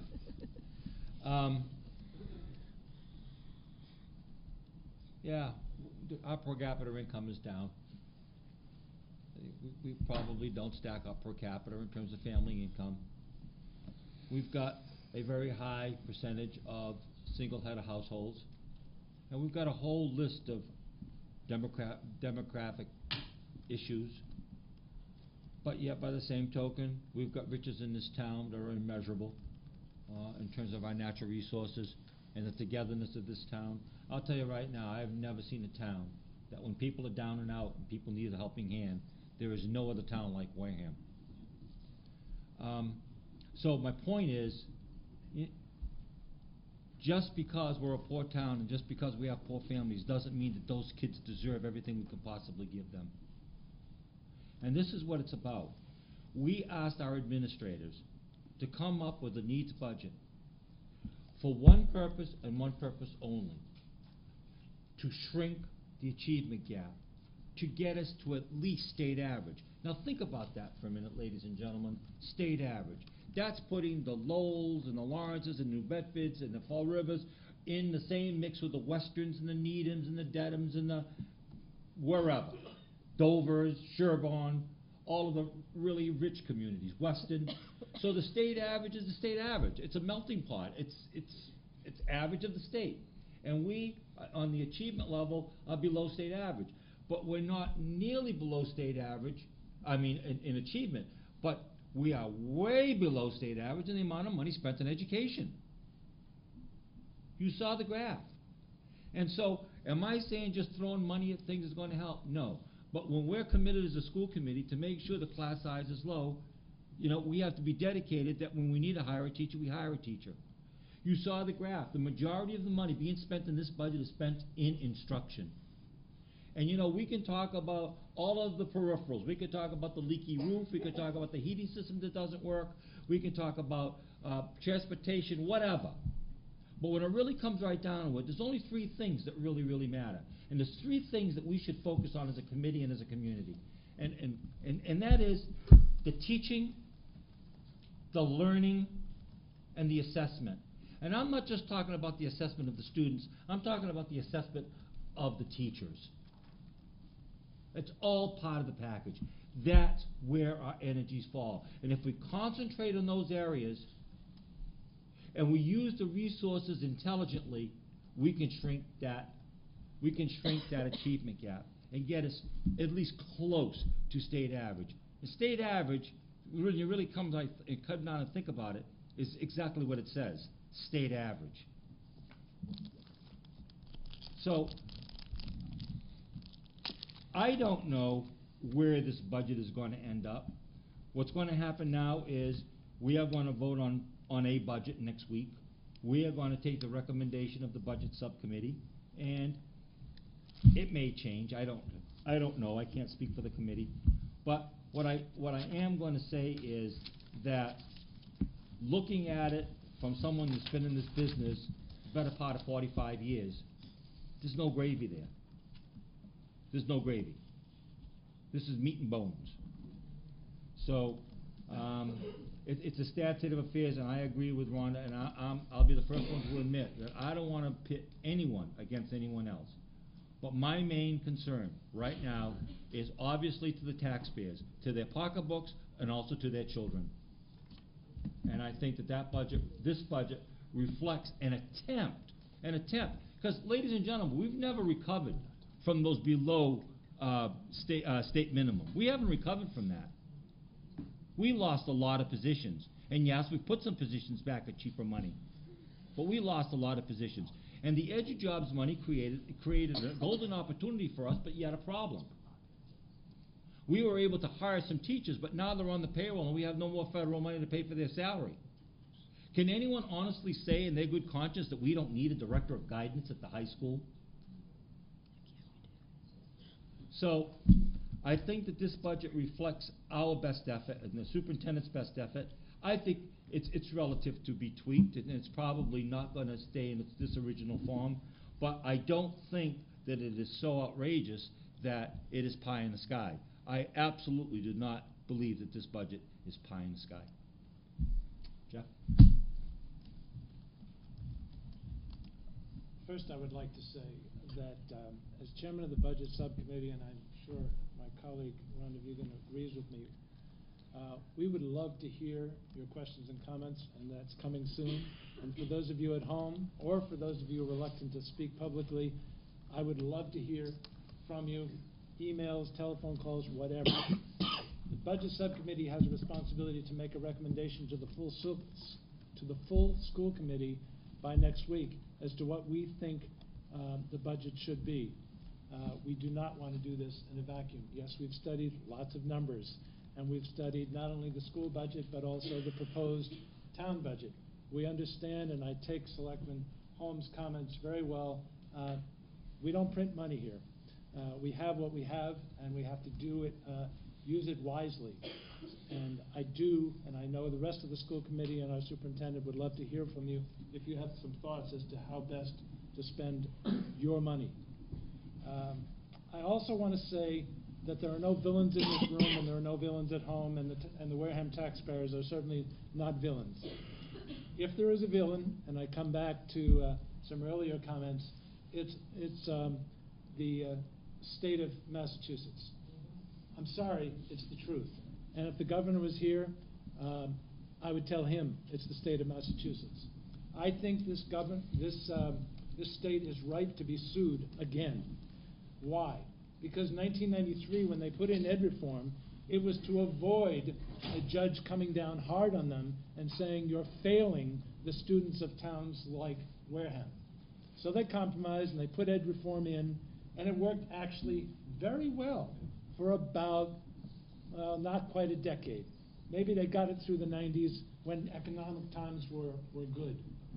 But once times got tough, especially by about 2004, 2005, well, instead of the tough getting going, they failed us.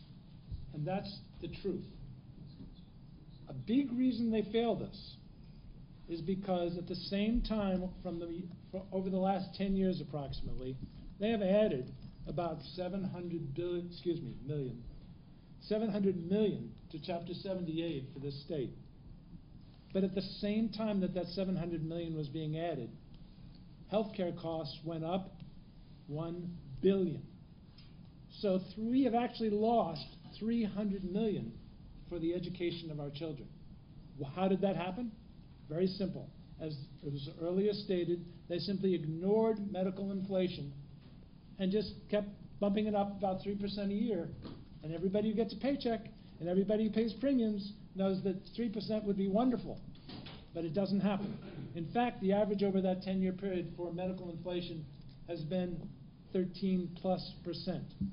That explains the $1 billion that we're spending now in education more than the $700 million that was added. So that's the villain. I wish I could sit here and tell you there was a solution, but I also agree with my colleague Rhonda Vugan's statement that we need to work together. We need to get people in the room who have been empowered by the taxpayers and the citizens to make some decisions and to show some leadership, not only before town meeting, but at town meetings, so that the taxpayers can feel that people have really studied it and the recommendations have been really thoroughly thought out and we really know what we're talking about. I look forward to that process, and mostly I look forward to hearing your thoughts. Thank you. Thank you. Okay, now we've reached the point. Now we've reached the point in the meeting that will take public participation. As I just a second. As I mentioned before, you'll be first. I promise. As I mentioned before, we want to keep it civil, so no yelling and screaming. There is a microphone. I would ask you, if you have a question, to go to the microphone, and that is so that you can be picked up by the TV. Also, this microphone down here, which should be heard by the viewing audience. You can tell people in 5 cents each for that microphone. Okay. Sufficient as well. All right. So, all you have to do is raise your hand. I'll try to recognize you. Mr. Rose? Just state your name for the record when you come up.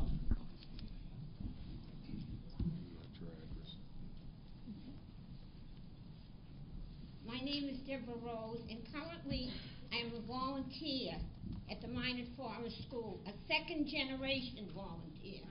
My mother preceded me. First of all, Mr. Sylvia, or Dr. Sylvia, I kind of was upset what you said just a few minutes ago. There are those of us in this room, I think there must be some, who are taxpayers who do not have children in the schools.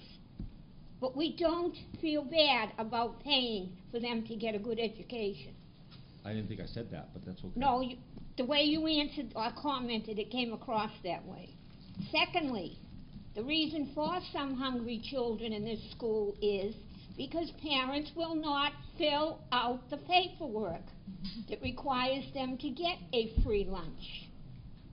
Second of all, the school committee in May of 2010 asked for volunteers from the general public. I sent an email to Dr. Sylvia. That is 8 months ago. I have never been contacted, except Dr. Sylvia sends back to me that he is working on it. He has given the name to somebody. Also, we have a mutual friend who has spoken to Dr. Sylvia and indicated how upset I am about this. I am not a native to this town. I am an adopted native. I did not go to school here. That was my parents' choice. We own property here, but they did not want me to go to school here because of a family situation. I want to know why you don't want community involvement. Is it a select group? Do you have to belong to a certain religion to get involved? I don't think so. I have recommended you to a certain committee, and I don't know how active that committee has been at this point in time, but all I can do is say I'll look into it. Well, because I'm disgusted with another I know board you are. that... You're Wait a very minute, let angry me at me. finish. It's another board that is at this meeting. You're very angry at me. Not at you, at another board that's at this meeting. All right. So much so that I have made a decision. I will be moving from the town of Wareham. Well, that would be unfortunate. You have been recommended, I will tell you now, this really has nothing to do with the budget, but you have been recommended for participation as a citizen on the Community Relations Committee. So that's all I can say. And you promised that I would be contacted again after the But holidays. I don't know how active at this point in time No, that I committee can- has been. Dr. Sylvia, I can speak to that. Okay. The Community Relations Committee, Dr. Sylvia put me in charge of heading up the Community Relations Committee.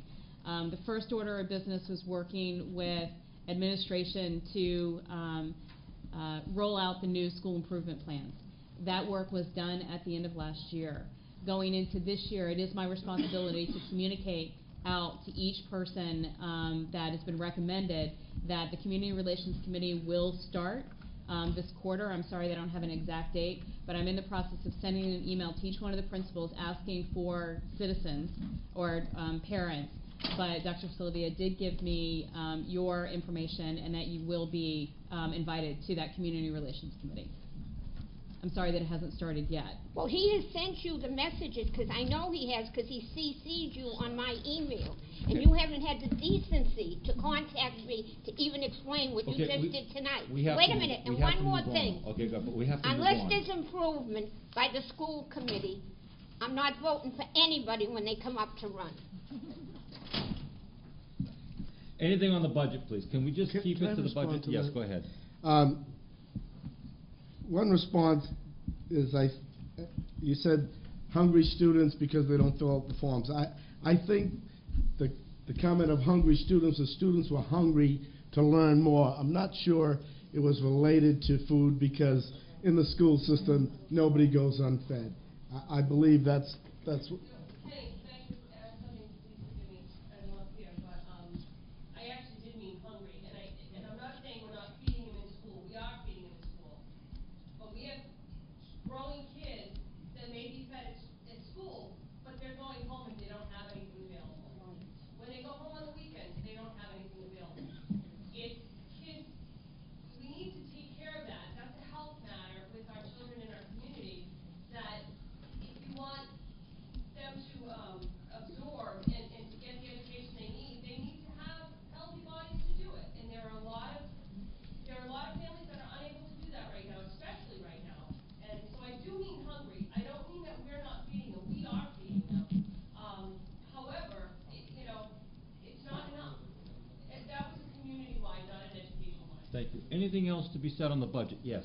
Could you please come up and state your name, either place? Yes, my name is Donna Ashley. Hi, Donna. Hi, how are you? Good. I'm not a parent of a child in the Wareham schools right now. I did. I had my son who went from K through 12 in Wareham school systems. And he's a credit to the system. He is a credit to the system and a credit to his mother too, but that's another, and I'm embarrassing him right now again. But I just want to say that, for involvement, even though I'm not a parent at this time, I take it very, very seriously, and I'm very lucky and blessed to be able to serve the school in the town of Wareham. Presently on the Wareham High School Council still, even though he graduated 2 years ago as a community member, and that's a privilege in this town. The reason it's a privilege is because the town has worked under very difficult budget situations for many years.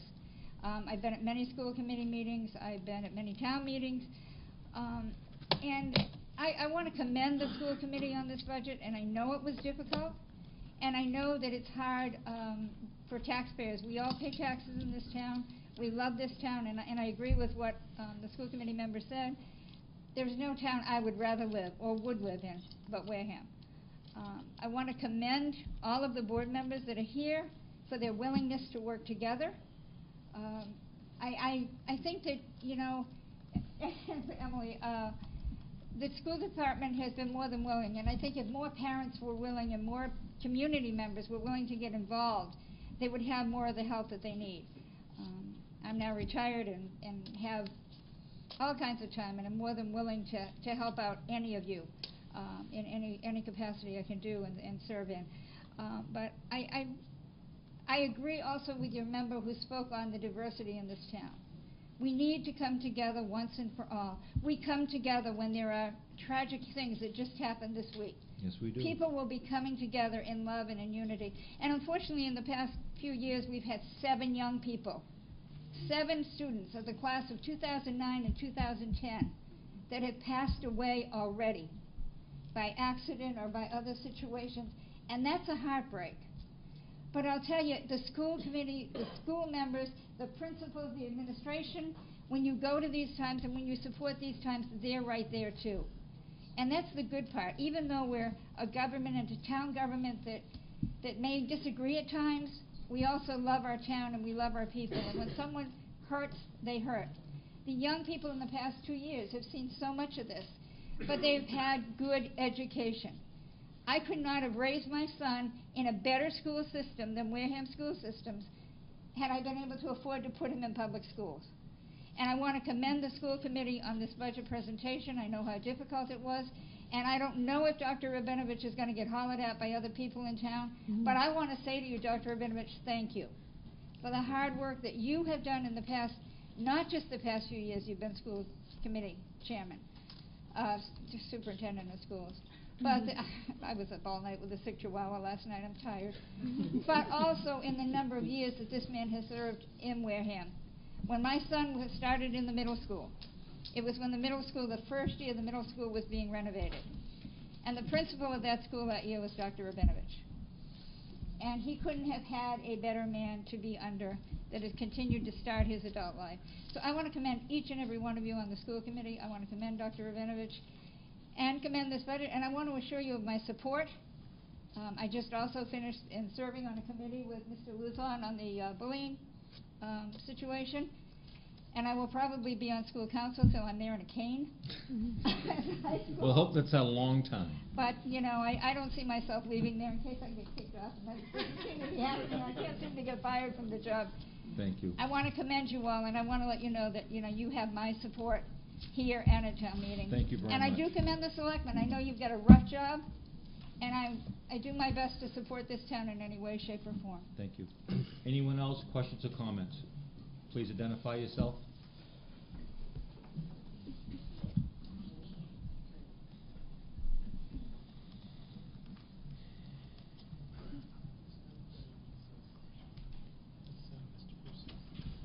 Bob Brusso. It's all set. Is it all set? It's on? Yeah, it's all set. My name is Bob Brusso. I think most of you know that until April, I had served 15 years on the school committee and also 34 years as an educator in this community. I guess I would like to start this evening by asking all of us in here to give a round of applause to these people who are elected or appointed for the job that they do on our behalf, and they take so much criticism, and I want to say thank you very much.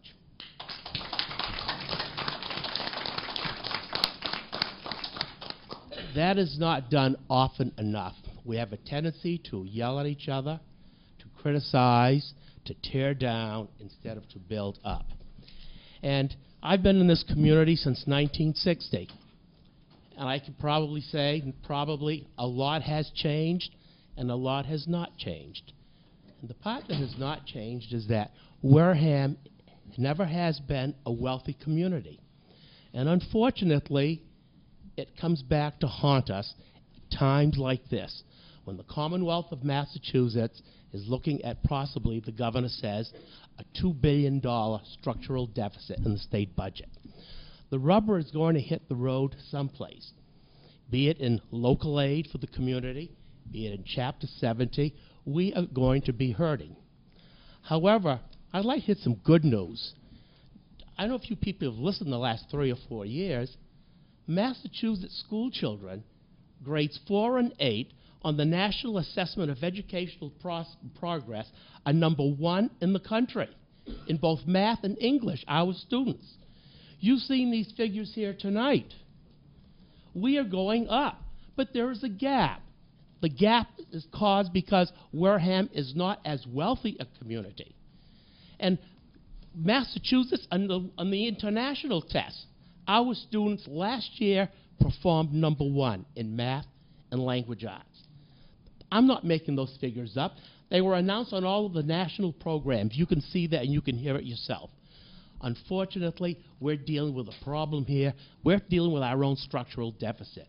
I hope it's not $4.5 million, because if it is, members of the board and citizens of this town, we are going to devastate this community. We can't allow that to happen. Our problem is that Massachusetts is the 3rd wealthiest state in the country. Our tax system is terrible as to how we fund public services. You and I can't change that here. We're not going to change it. It's going to have to take place at the state level. But all I do know is that we have got to work together. I just want to throw one thing out. In 1980, I was here when Prop 2.5 passed. Those first 2 or 3 years, let me tell you, it was unbelievable. Over half the teachers in the school system every April got pink slips. We didn't know who was going to survive. There were rallies in Boston. A lot of you were here. the pink slips that were flying. We did not have the money. What was going to happen in Wareham? You know, there were some public-minded citizens. They created an ad hoc committee made up of 2 members of the Board of Selectmen, 2 members of the school committee, and 2 members of the FinCom, if my memory serves me correctly. They sat down with that budget mess. They came to agreements upon themselves, and they came to town meeting with that ad hoc report, and you know, the town meeting went with it and passed it. And that went on for a couple of years, and then the process disappeared. Maybe we're at that stage again when an ad hoc committee of people from these boards have got to get together and work together to deal with the issues we're dealing with. But we can't continuously shortchange our children, because that gap is going to continue because we are not a wealthy community. We don't have the money, and the state recognizes that also. We do work with our state legislators, and the 15 years I was on that school committee, I can't tell you how many times every year I went to Boston with the School Committee Association, sat in Susan Williams Gifford's office, in Mark Pacheco's office, sent letters, called the governor's office on these things in terms of funding. I can't do it alone. You need a chorus of 12, 13,000 people in this community. You know, there was an organizer with farmers back 100 years ago who said the problem in America with the farmers is that instead of raising more corn, they should raise more hell. And probably that's what we have to do as a community, but we've got to work together. But let's not attack each other. Let's work together with these people. I know we can solve the problem, but I hope it isn't a $4.5 million problem on the school side, because we will never, ever recover from that. Anyone else that would like, thank you, Mr. Russo. Anyone else that would like to address the committee?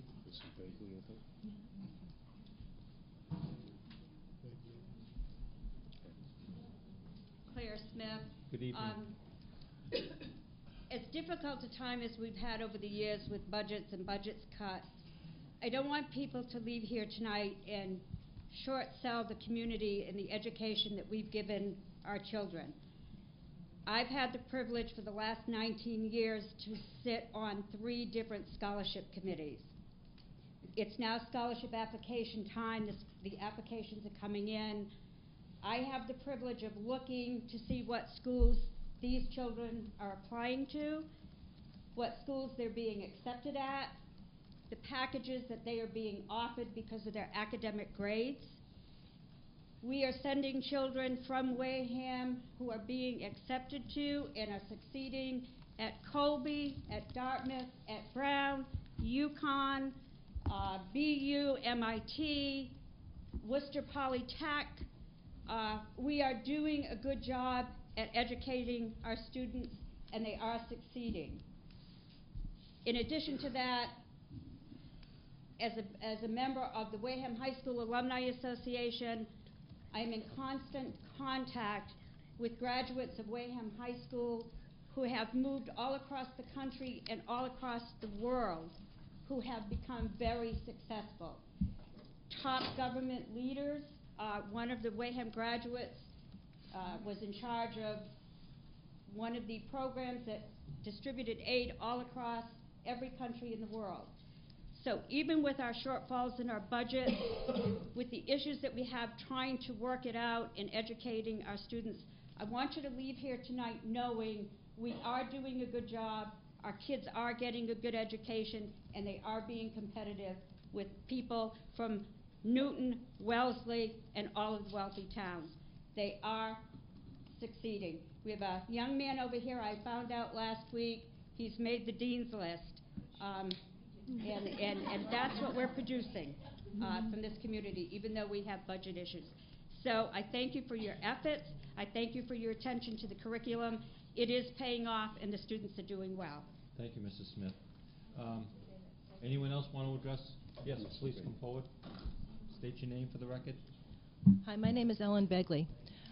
First, an observation. It's awesome to see people wanting, rather than coming and being contentious and being in opposition, that I've heard a lot of positive comments here about coming to the table and actually negotiating. That's one observation. And I have a question. I see the budget with expenditures, and my question is the only revenue available to the school department from the state and from the town, or, because I found it very helpful to see the disbursement and the income on the town side. And I wonder if that's something that could be presented to us from the school department. Does that 28 million include all grant funding and other fundings available? To answer it, no, it doesn't, because that's not part of net school spending. So the budget that gets approved at town meeting is just for net school spending, and you are correct. What makes that up is just state revenue and from the town, local contribution. Jeff? I think you are asking a different question, and it's one with which I have a great deal of sympathy. On the budget subcommittee, we are actually working to put together a document that would exactly do what you're saying, which is, okay, we know where all the expenses are. Now, tell me what revenue beyond the town contribution is supporting all of those expenses. Believe it or not, it's a more difficult process than you would think, but we're getting there. We're very close. Just to give you a sense of the differences between the numbers that you see on town meeting floor, there's about $6 million that you never see that is embedded in other town expenses that is called in kind. But when most of that is the health insurance for the school employees. So you could take whatever number you see at town meeting, and then you could add another, say, $6 million, which is mostly health care. Then on top, and I'm going to look at my notes because it's as I said, it's a new document. Then, and I don't have all these from obviously some of these would be projected, but if we look at last year, we had another approximately $3.5 million worth of grants. Some of them are what's called entitlement grants, some are competitive grants. The unfortunate part about grants is they almost always have almost exactly the same amount of spending associated with them as revenue. In other words, they don't help us with the rest of the budget. But it is still $3.5 million of added value to the town. Then we have we have one relevant non-net revolving fund, which is transportation. And that, fortunately, has produced a significant amount of money to support the transportation department, but it can only be used for transportation. And I'm told by our new transportation manager that seems to be going along fine, and we should be able to provide some support to the town from that. Not a lot, and it can only go to transportation. Then the other major revolver we have is something called school choice, which is for every child that comes here, as opposed to their town where they're a resident, versus the children that decide to go somewhere else. The net of that has almost always been a positive. And that money can support the any part of the budget. That's the good news. How much is that worth? Barry, $60,000 right now. It's less than $100,000. It's not insignificant, but it doesn't exactly solve a budget problem. And then occasionally you get other grants that don't have strings attached. Bottom line is, sometime over the next week, I hope to have exactly what you're talking about crunched, except that some of it, of course, will be projections and estimates, because we're talking about another 6 months before the year even begins. But that would be something that would, I think, be helpful to everybody in the town, because sometimes it's easy to have a chicken little response to, like we're talking, is it going to be a $2 million difference? Is it a $4 million difference? Is it if it's several $60,000 grants that can impact the budget, then, I don't want anybody to go into a panic mode thinking we're going to lose police officers or we're going to lose educating our children. I think that all of you, everyone that's sitting here, has a little bit more information than the rest of us do have. So as opposed to being reactive, I'm hoping that we could be proactive and get out as much information as possible to all of us so we can really make an informed decision. The kind of transparency you're talking about, I applaud. I agree with 100%. I don't want you or anybody else at home or in the auditorium to think that at the moment it looks like it's going to help us a whole lot.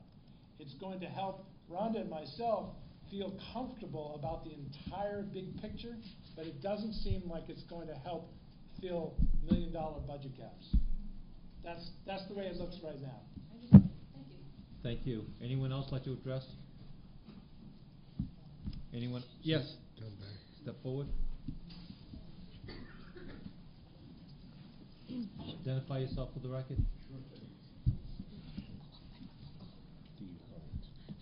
My name is Michael Collins. I'm a resident of Wareham. I teach at the high school.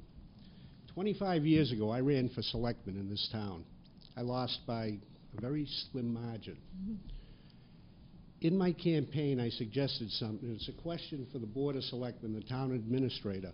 Why has the tax rate in this town not been classified? We have a car town out in West Wareham. We have 2 industrial parks. We have strips that are developed to the max.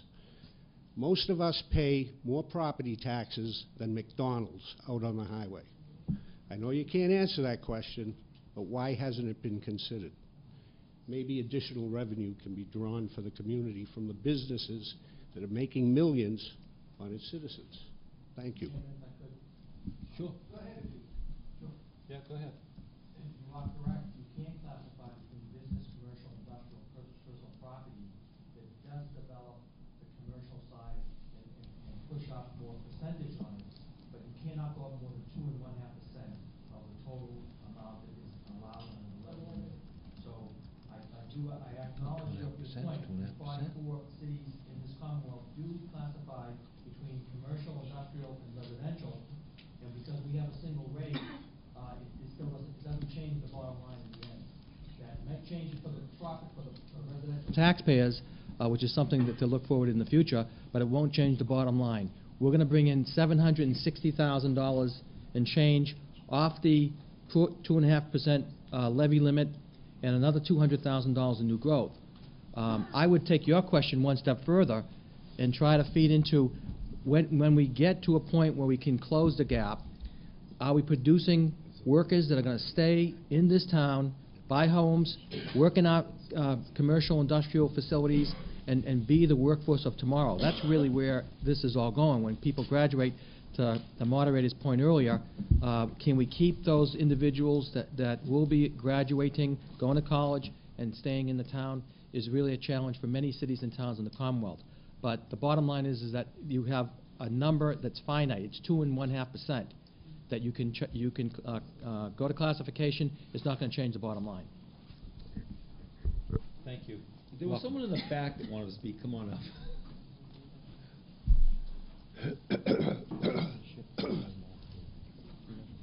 Please identify yourself for the record.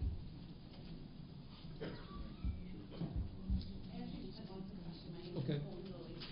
I do have 4 children in the town. 2 are in the school systems at this point. I just wanted to ask a question of what exactly is a rainy day fund? Because we're talking about cutting things that are essential and are not. And in our household, rainy day fund is for ice creams and day trips. So I'm just wondering why we're talking about having to pit cars against educators as opposed to street workers, and we have a rainy day fund. So that was just all I had for a question. Thank you. Mr. Chairman? Yep. The rainy day fund is a stabilization fund that helps the town improve its fiscal stability over time. At one time, we had close to $2 million in that rainy day fund, and it was stripped out over the past decade or so, sometime in that period of time, to just about zero. What that says to the rating agencies when we go to borrow money is that we don't have any money in reserve to cover any unforeseen issues that might come up in the town. So the way you put it back in to improve your fiscal stability is the plan that we have. The financial management plan is to put it back in incrementally and to improve our fiscal stability over time so that we're going to buy money going forward for whatever it might be. It could be part of I see the School Building Assistance Authority application here, Mr. Chairman. It's going to take dollars to get that going. And I'm a big advocate to get as much as we can from the state to the Mass School Building Authority, and been working with the superintendent and the Board of Selectmen and School Committee on that. So it does improve our ability to make sure that we can have something in reserve in case there is something that happens, and maybe we shouldn't use rainy day fund. You could call it the court of last resort, where you can go to get money to be able to solve a very difficult fiscal situation. It's up to the Board of Selectmen, and it's also up to the town meeting members to vote this in the budget in April.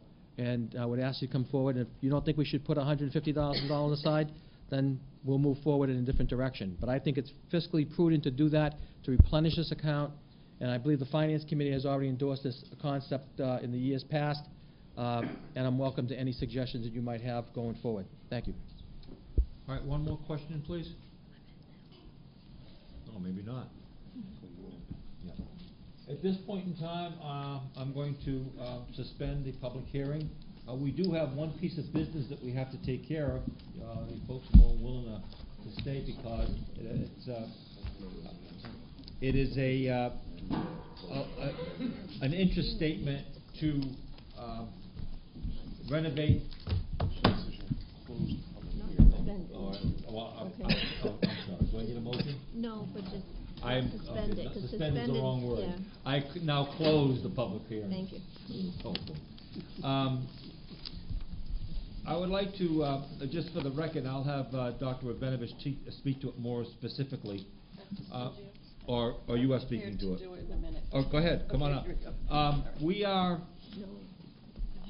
now proposing, and we need the approval of the Board of Selectmen on this, to apply to the state our interest application for construction and renovation at the Minot Forest School. And so Anna Miranda will present the facts to the Board of Selectmen, and if there are any questions, you can either ask me and I won't know the answer, or Anna Miranda. I'll know the answer. Go ahead. In November 2009, we came.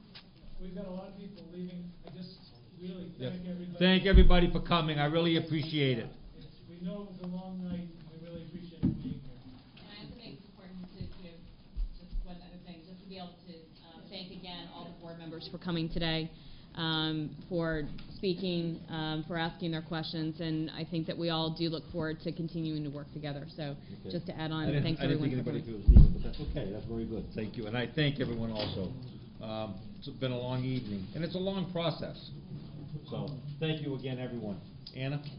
Okay, in 2009, November, both of the boards, Board of Selectmen as well as the school committee, endorsed the submission of the applications for the Mass School Building Assistance Authority. We've selected Minot as the priority school at this time because of just in terms of the needs. The MSBA, the Mass School Building Assistance Authority, from 2009 all the way up to this current election, intentionally chose not to process any applications. A couple of reasons given to us was, one, the waiting for the election to see what the political climate was going to be like, and two, the economy and trying to figure it out. We received notice in October that they wanted every district that had submitted an application to do what's called refresh, add any additional information, anything that could be new. The only thing that myself and Principal Siemens added for the Minot is that we do have more concerns over the electrical system, in terms of the infrastructure, and we highlighted that in this application. They require an actual official vote. So Michelle, do you have those copies? You passed them on. Okay. It has to be, basically, I need to get 2 signatures. You'll find that there's 2 documents. One says specifically school committee. It's the vote of the school committee. And then the second form says the vote of the Board of Selectmen. And then there is a third form that requires all 3 signatures on one form that I will need to get from you. The vote, if you'd like, I think the most efficient way to do it is that it does have to be a recorded, formal vote. I'd like to propose this motion for both boards, and then you can respectively vote. If you have any questions before then. Mr. Holmes? I'm just following your document. Are you referring to page 28 for the form of the vote? Is that the motion that you need, is on 28 and 29? Yes, 28, this is the selected, this is the recommended language for this vote. I have taken this language and actually put it into these two documents, Mr. Holmes. I'm trying to find that. I can't see what I can't. The front page, the very front These two page. I have the cover letter on the front page. Yes, Is the motion. is the actual motion and how it needs to be read and voted in I thought we had approved this. to the one. record. But it has here on page 2 that the submission date was 1/13/2011. No, So that's has this just- been submitted, or is this just like that you had to put it in? I can't submit, that's the last date that I put any information into the system. This cannot be officially submitted until we get these votes. This is the same, really, process and vote that, if you recall, myself, Principal Stevens, and the principal of the Deaconess went before the Board of Selectmen and got, received the signature, did the same thing with the school board as well. So they're actually asking us to basically refresh and resubmit the application with the signatures of the current boards as well. Jeff? Does approval of this motion They did in it, but any something way happened to it back. cause any funds to be spent? No. No, not at this time, no, Fine. no, Okay. no. If they And approve the- our application, then we have to come before the town and ask for money for a feasibility study. Okay, if we respond, can we just try to be loud, because Okay, the Board of yeah, Selectmen yeah. has to hear it too. Did everybody hear that? And it's part of Dr. Rabinovich's response. The question was whether or not by voting to accept this, whether we're committing any money. And the answer was no, we are not committing any money, because this is just asking for them to approve our application. If they approve the application, then we have to come back to the town, because they would then require us to do a feasibility study. That's the money that would have to, that Mark talked about, that we would have to go for. And that takes a vote at town meeting. So basically, Dr. Rabinovich, this is just to get the application. That's right, in submitted. before the state, so that we can try to get. Correct. Thank you. To be considered, Right. to be selected, really. It is. If this You was, already yeah, did you it submit once, the but now application they're asking to to be refresh the considered, application 'cause of how to be long brought, it's been. to be selected And the as a only way to do project. that is by. Yes. Mr. Paulson? No, was it on that? Just to be clear about this, I understand and the submission of the paperwork, but there is a figure that I heard at the meeting the other day as to what the cost of the feasibility study might be. And I think before people go out of here, they really ought to understand that, because you might think, well, there's no cost, because that's what you heard at this meeting. The figure I heard for the feasibility study was Currently, about $500,000 to do a feasibility study for a school building renovation and expansion. And again, as Dr. Rabinovich did state, if we are, and again, if we are approved and brought into that cycle of approved applications, that would be the time that then we would go through, the formal process of coming before the town and looking for the funds for the I was feasibility. going to make one quick observation, Bob White's point earlier on about lobbying in Boston. All you have to do is walk through the school, or both schools, and you don't need a $500,000 feasibility study. Who are we kidding? Why do we put on... He's right. They've heard that from us, believe We me. agree with you. Rules are the It's a rules. requirement. Dick, are you Have these offering to do it rules. for 300? But we just keep giving in all the time. Okay, do we have a Board of Selectmen? So, Do we have Board of Selectmen, if they have any questions or comments, or do they have to meet amongst themselves? Chairman Cruz? Yeah, we're asking if Dr. Sylvia, could you repeat it, please? Yeah, my question is, I want to put it on you guys now, so do you need more time to talk about this, or? Well, that's Or what do I you was need just... any other questions answered?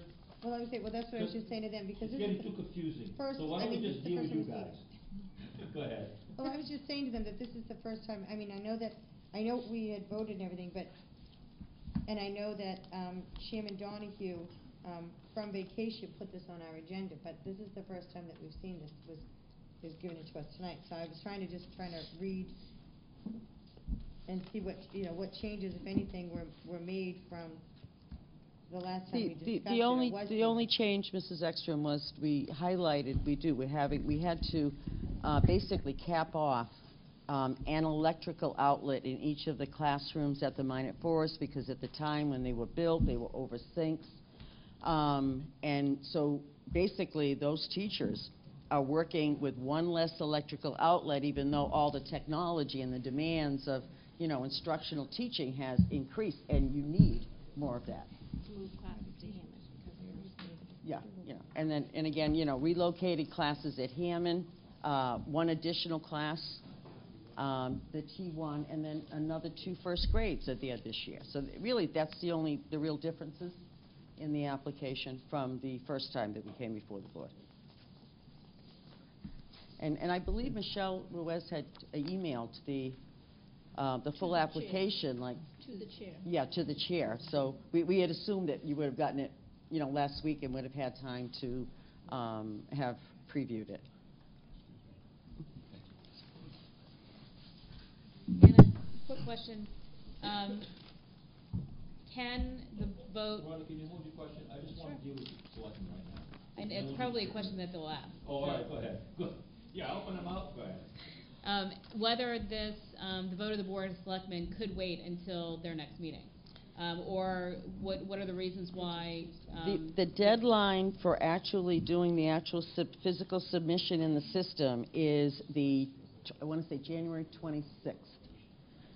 January 26th. So you could. For example, if this meeting had not been planned, I would have been going to the Board of Selectmen to say, well, either last week or this week's meeting, can we come in front of you? Absolutely, but it seems like that they haven't had a chance to take a look at it. So could we consider that the vote of the school committee happens tonight, and that since the Board of Selectmen are meeting on the 25th, that we ask that this is put on their agenda and the vote is taken that night? Could that happen? Fine with me. Although really, nothing has really changed from the last process. Still, I mean, just like if I got something for the first time, I would want to read it over if I was going to be taking a vote on it. So since there is a meeting on the 25th, the day before. Again, let the Board of Selectmen decide for themselves what they want to do. Sorry, I just wanted to get that We information. call the meeting, just go ahead and sign it, because all we need is 3. One member that already left. Chairman, Sylvia, maybe while they're thinking, I could read the motion as it is for the school committee to vote. This is, you have to vote. All this is to put it in so we have an opportunity to try to get this. I'm all for doing it right now. And We're still gonna come back. so if you,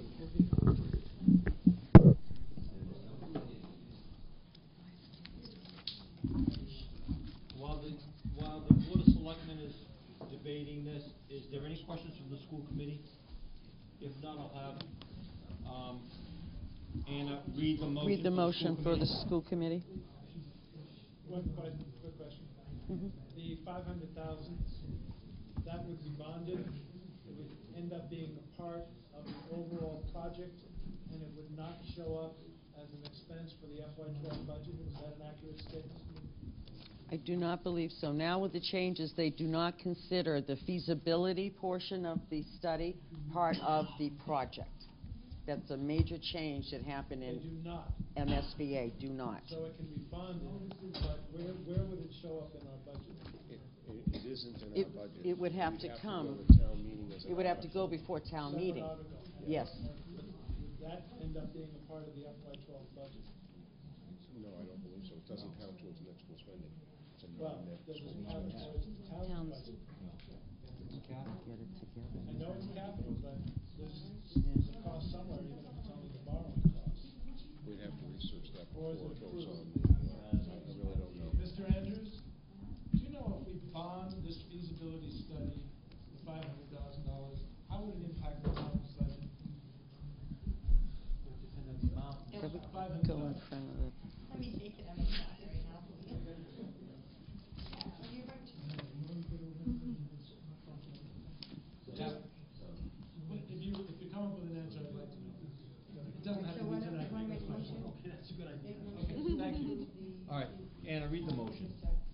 Okay.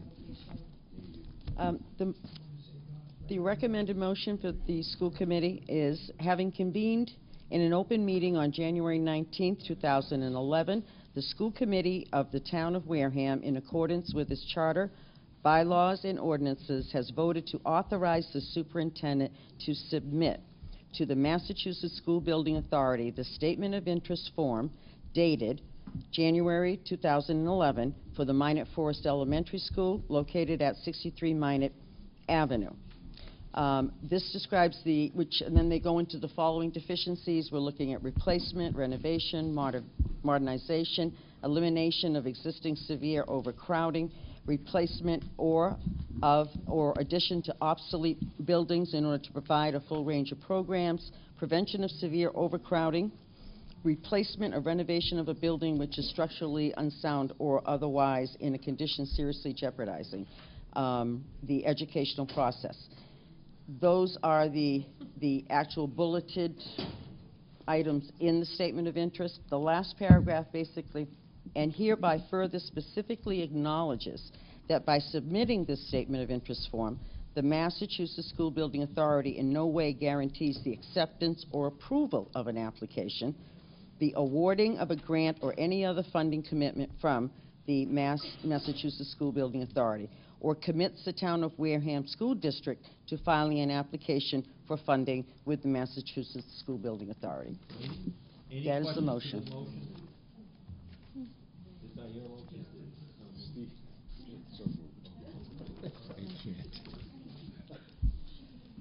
So moved. All right, do I hear a second?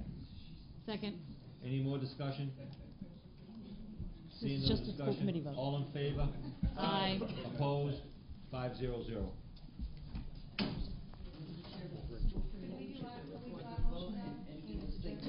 Yep.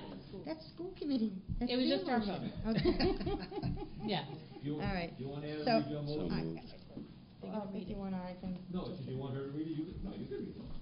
If you wanna read it, go ahead. I have no problem coming next Tuesday night. So moved. No, well, I was gonna We're gonna say. do it now. Okay, having convened in an open meeting on January 19th, the Wareham Board of Selectmen for the town of Wareham, in accordance with its charter, bylaws, and ordinances, have voted to authorize the superintendent to submit to the Massachusetts School Building Authority the statement of interest form dated January 2011 for the Minot Forest Elementary School located at 63 Minot Ave, Wareham, Mass., which describes the following deficiencies and priority categories for which an application may be submitted to the Massachusetts School Building Authority in the future, as stated below. And hereby further specifically acknowledges that by submitting this statement of interest form, the Massachusetts School Building Authority in no way guarantees the acceptance or approval of an application, the awarding of a grant or any other funding commitment from the Massachusetts School Building Authority or commits the town of Wareham School District to filing an application for funding with the Massachusetts School Building Authority. Second. So moved. Second. All in favor? Aye. Motion made, second. All in favor? Aye. 3. All opposed? 3 Zero. 3-0. 0. Well, he kept saying so moved, and I'm like, no, she said school Stop, committee, she school said the committee. board I'll entertain a motion to adjourn. You said yesterday, motion to adjourn. So what do we say? So, All in favor? second. Aye. Opposed? All in favor? School committee is adjourned. All in favor? All in favor, aye. Aye. Thank you, everyone, again. We need to record the vote exactly. Yes, clerk, you want to write it? Adjourn at 9:50. So 3, all right, 300, and then it's just the. We need one more signature.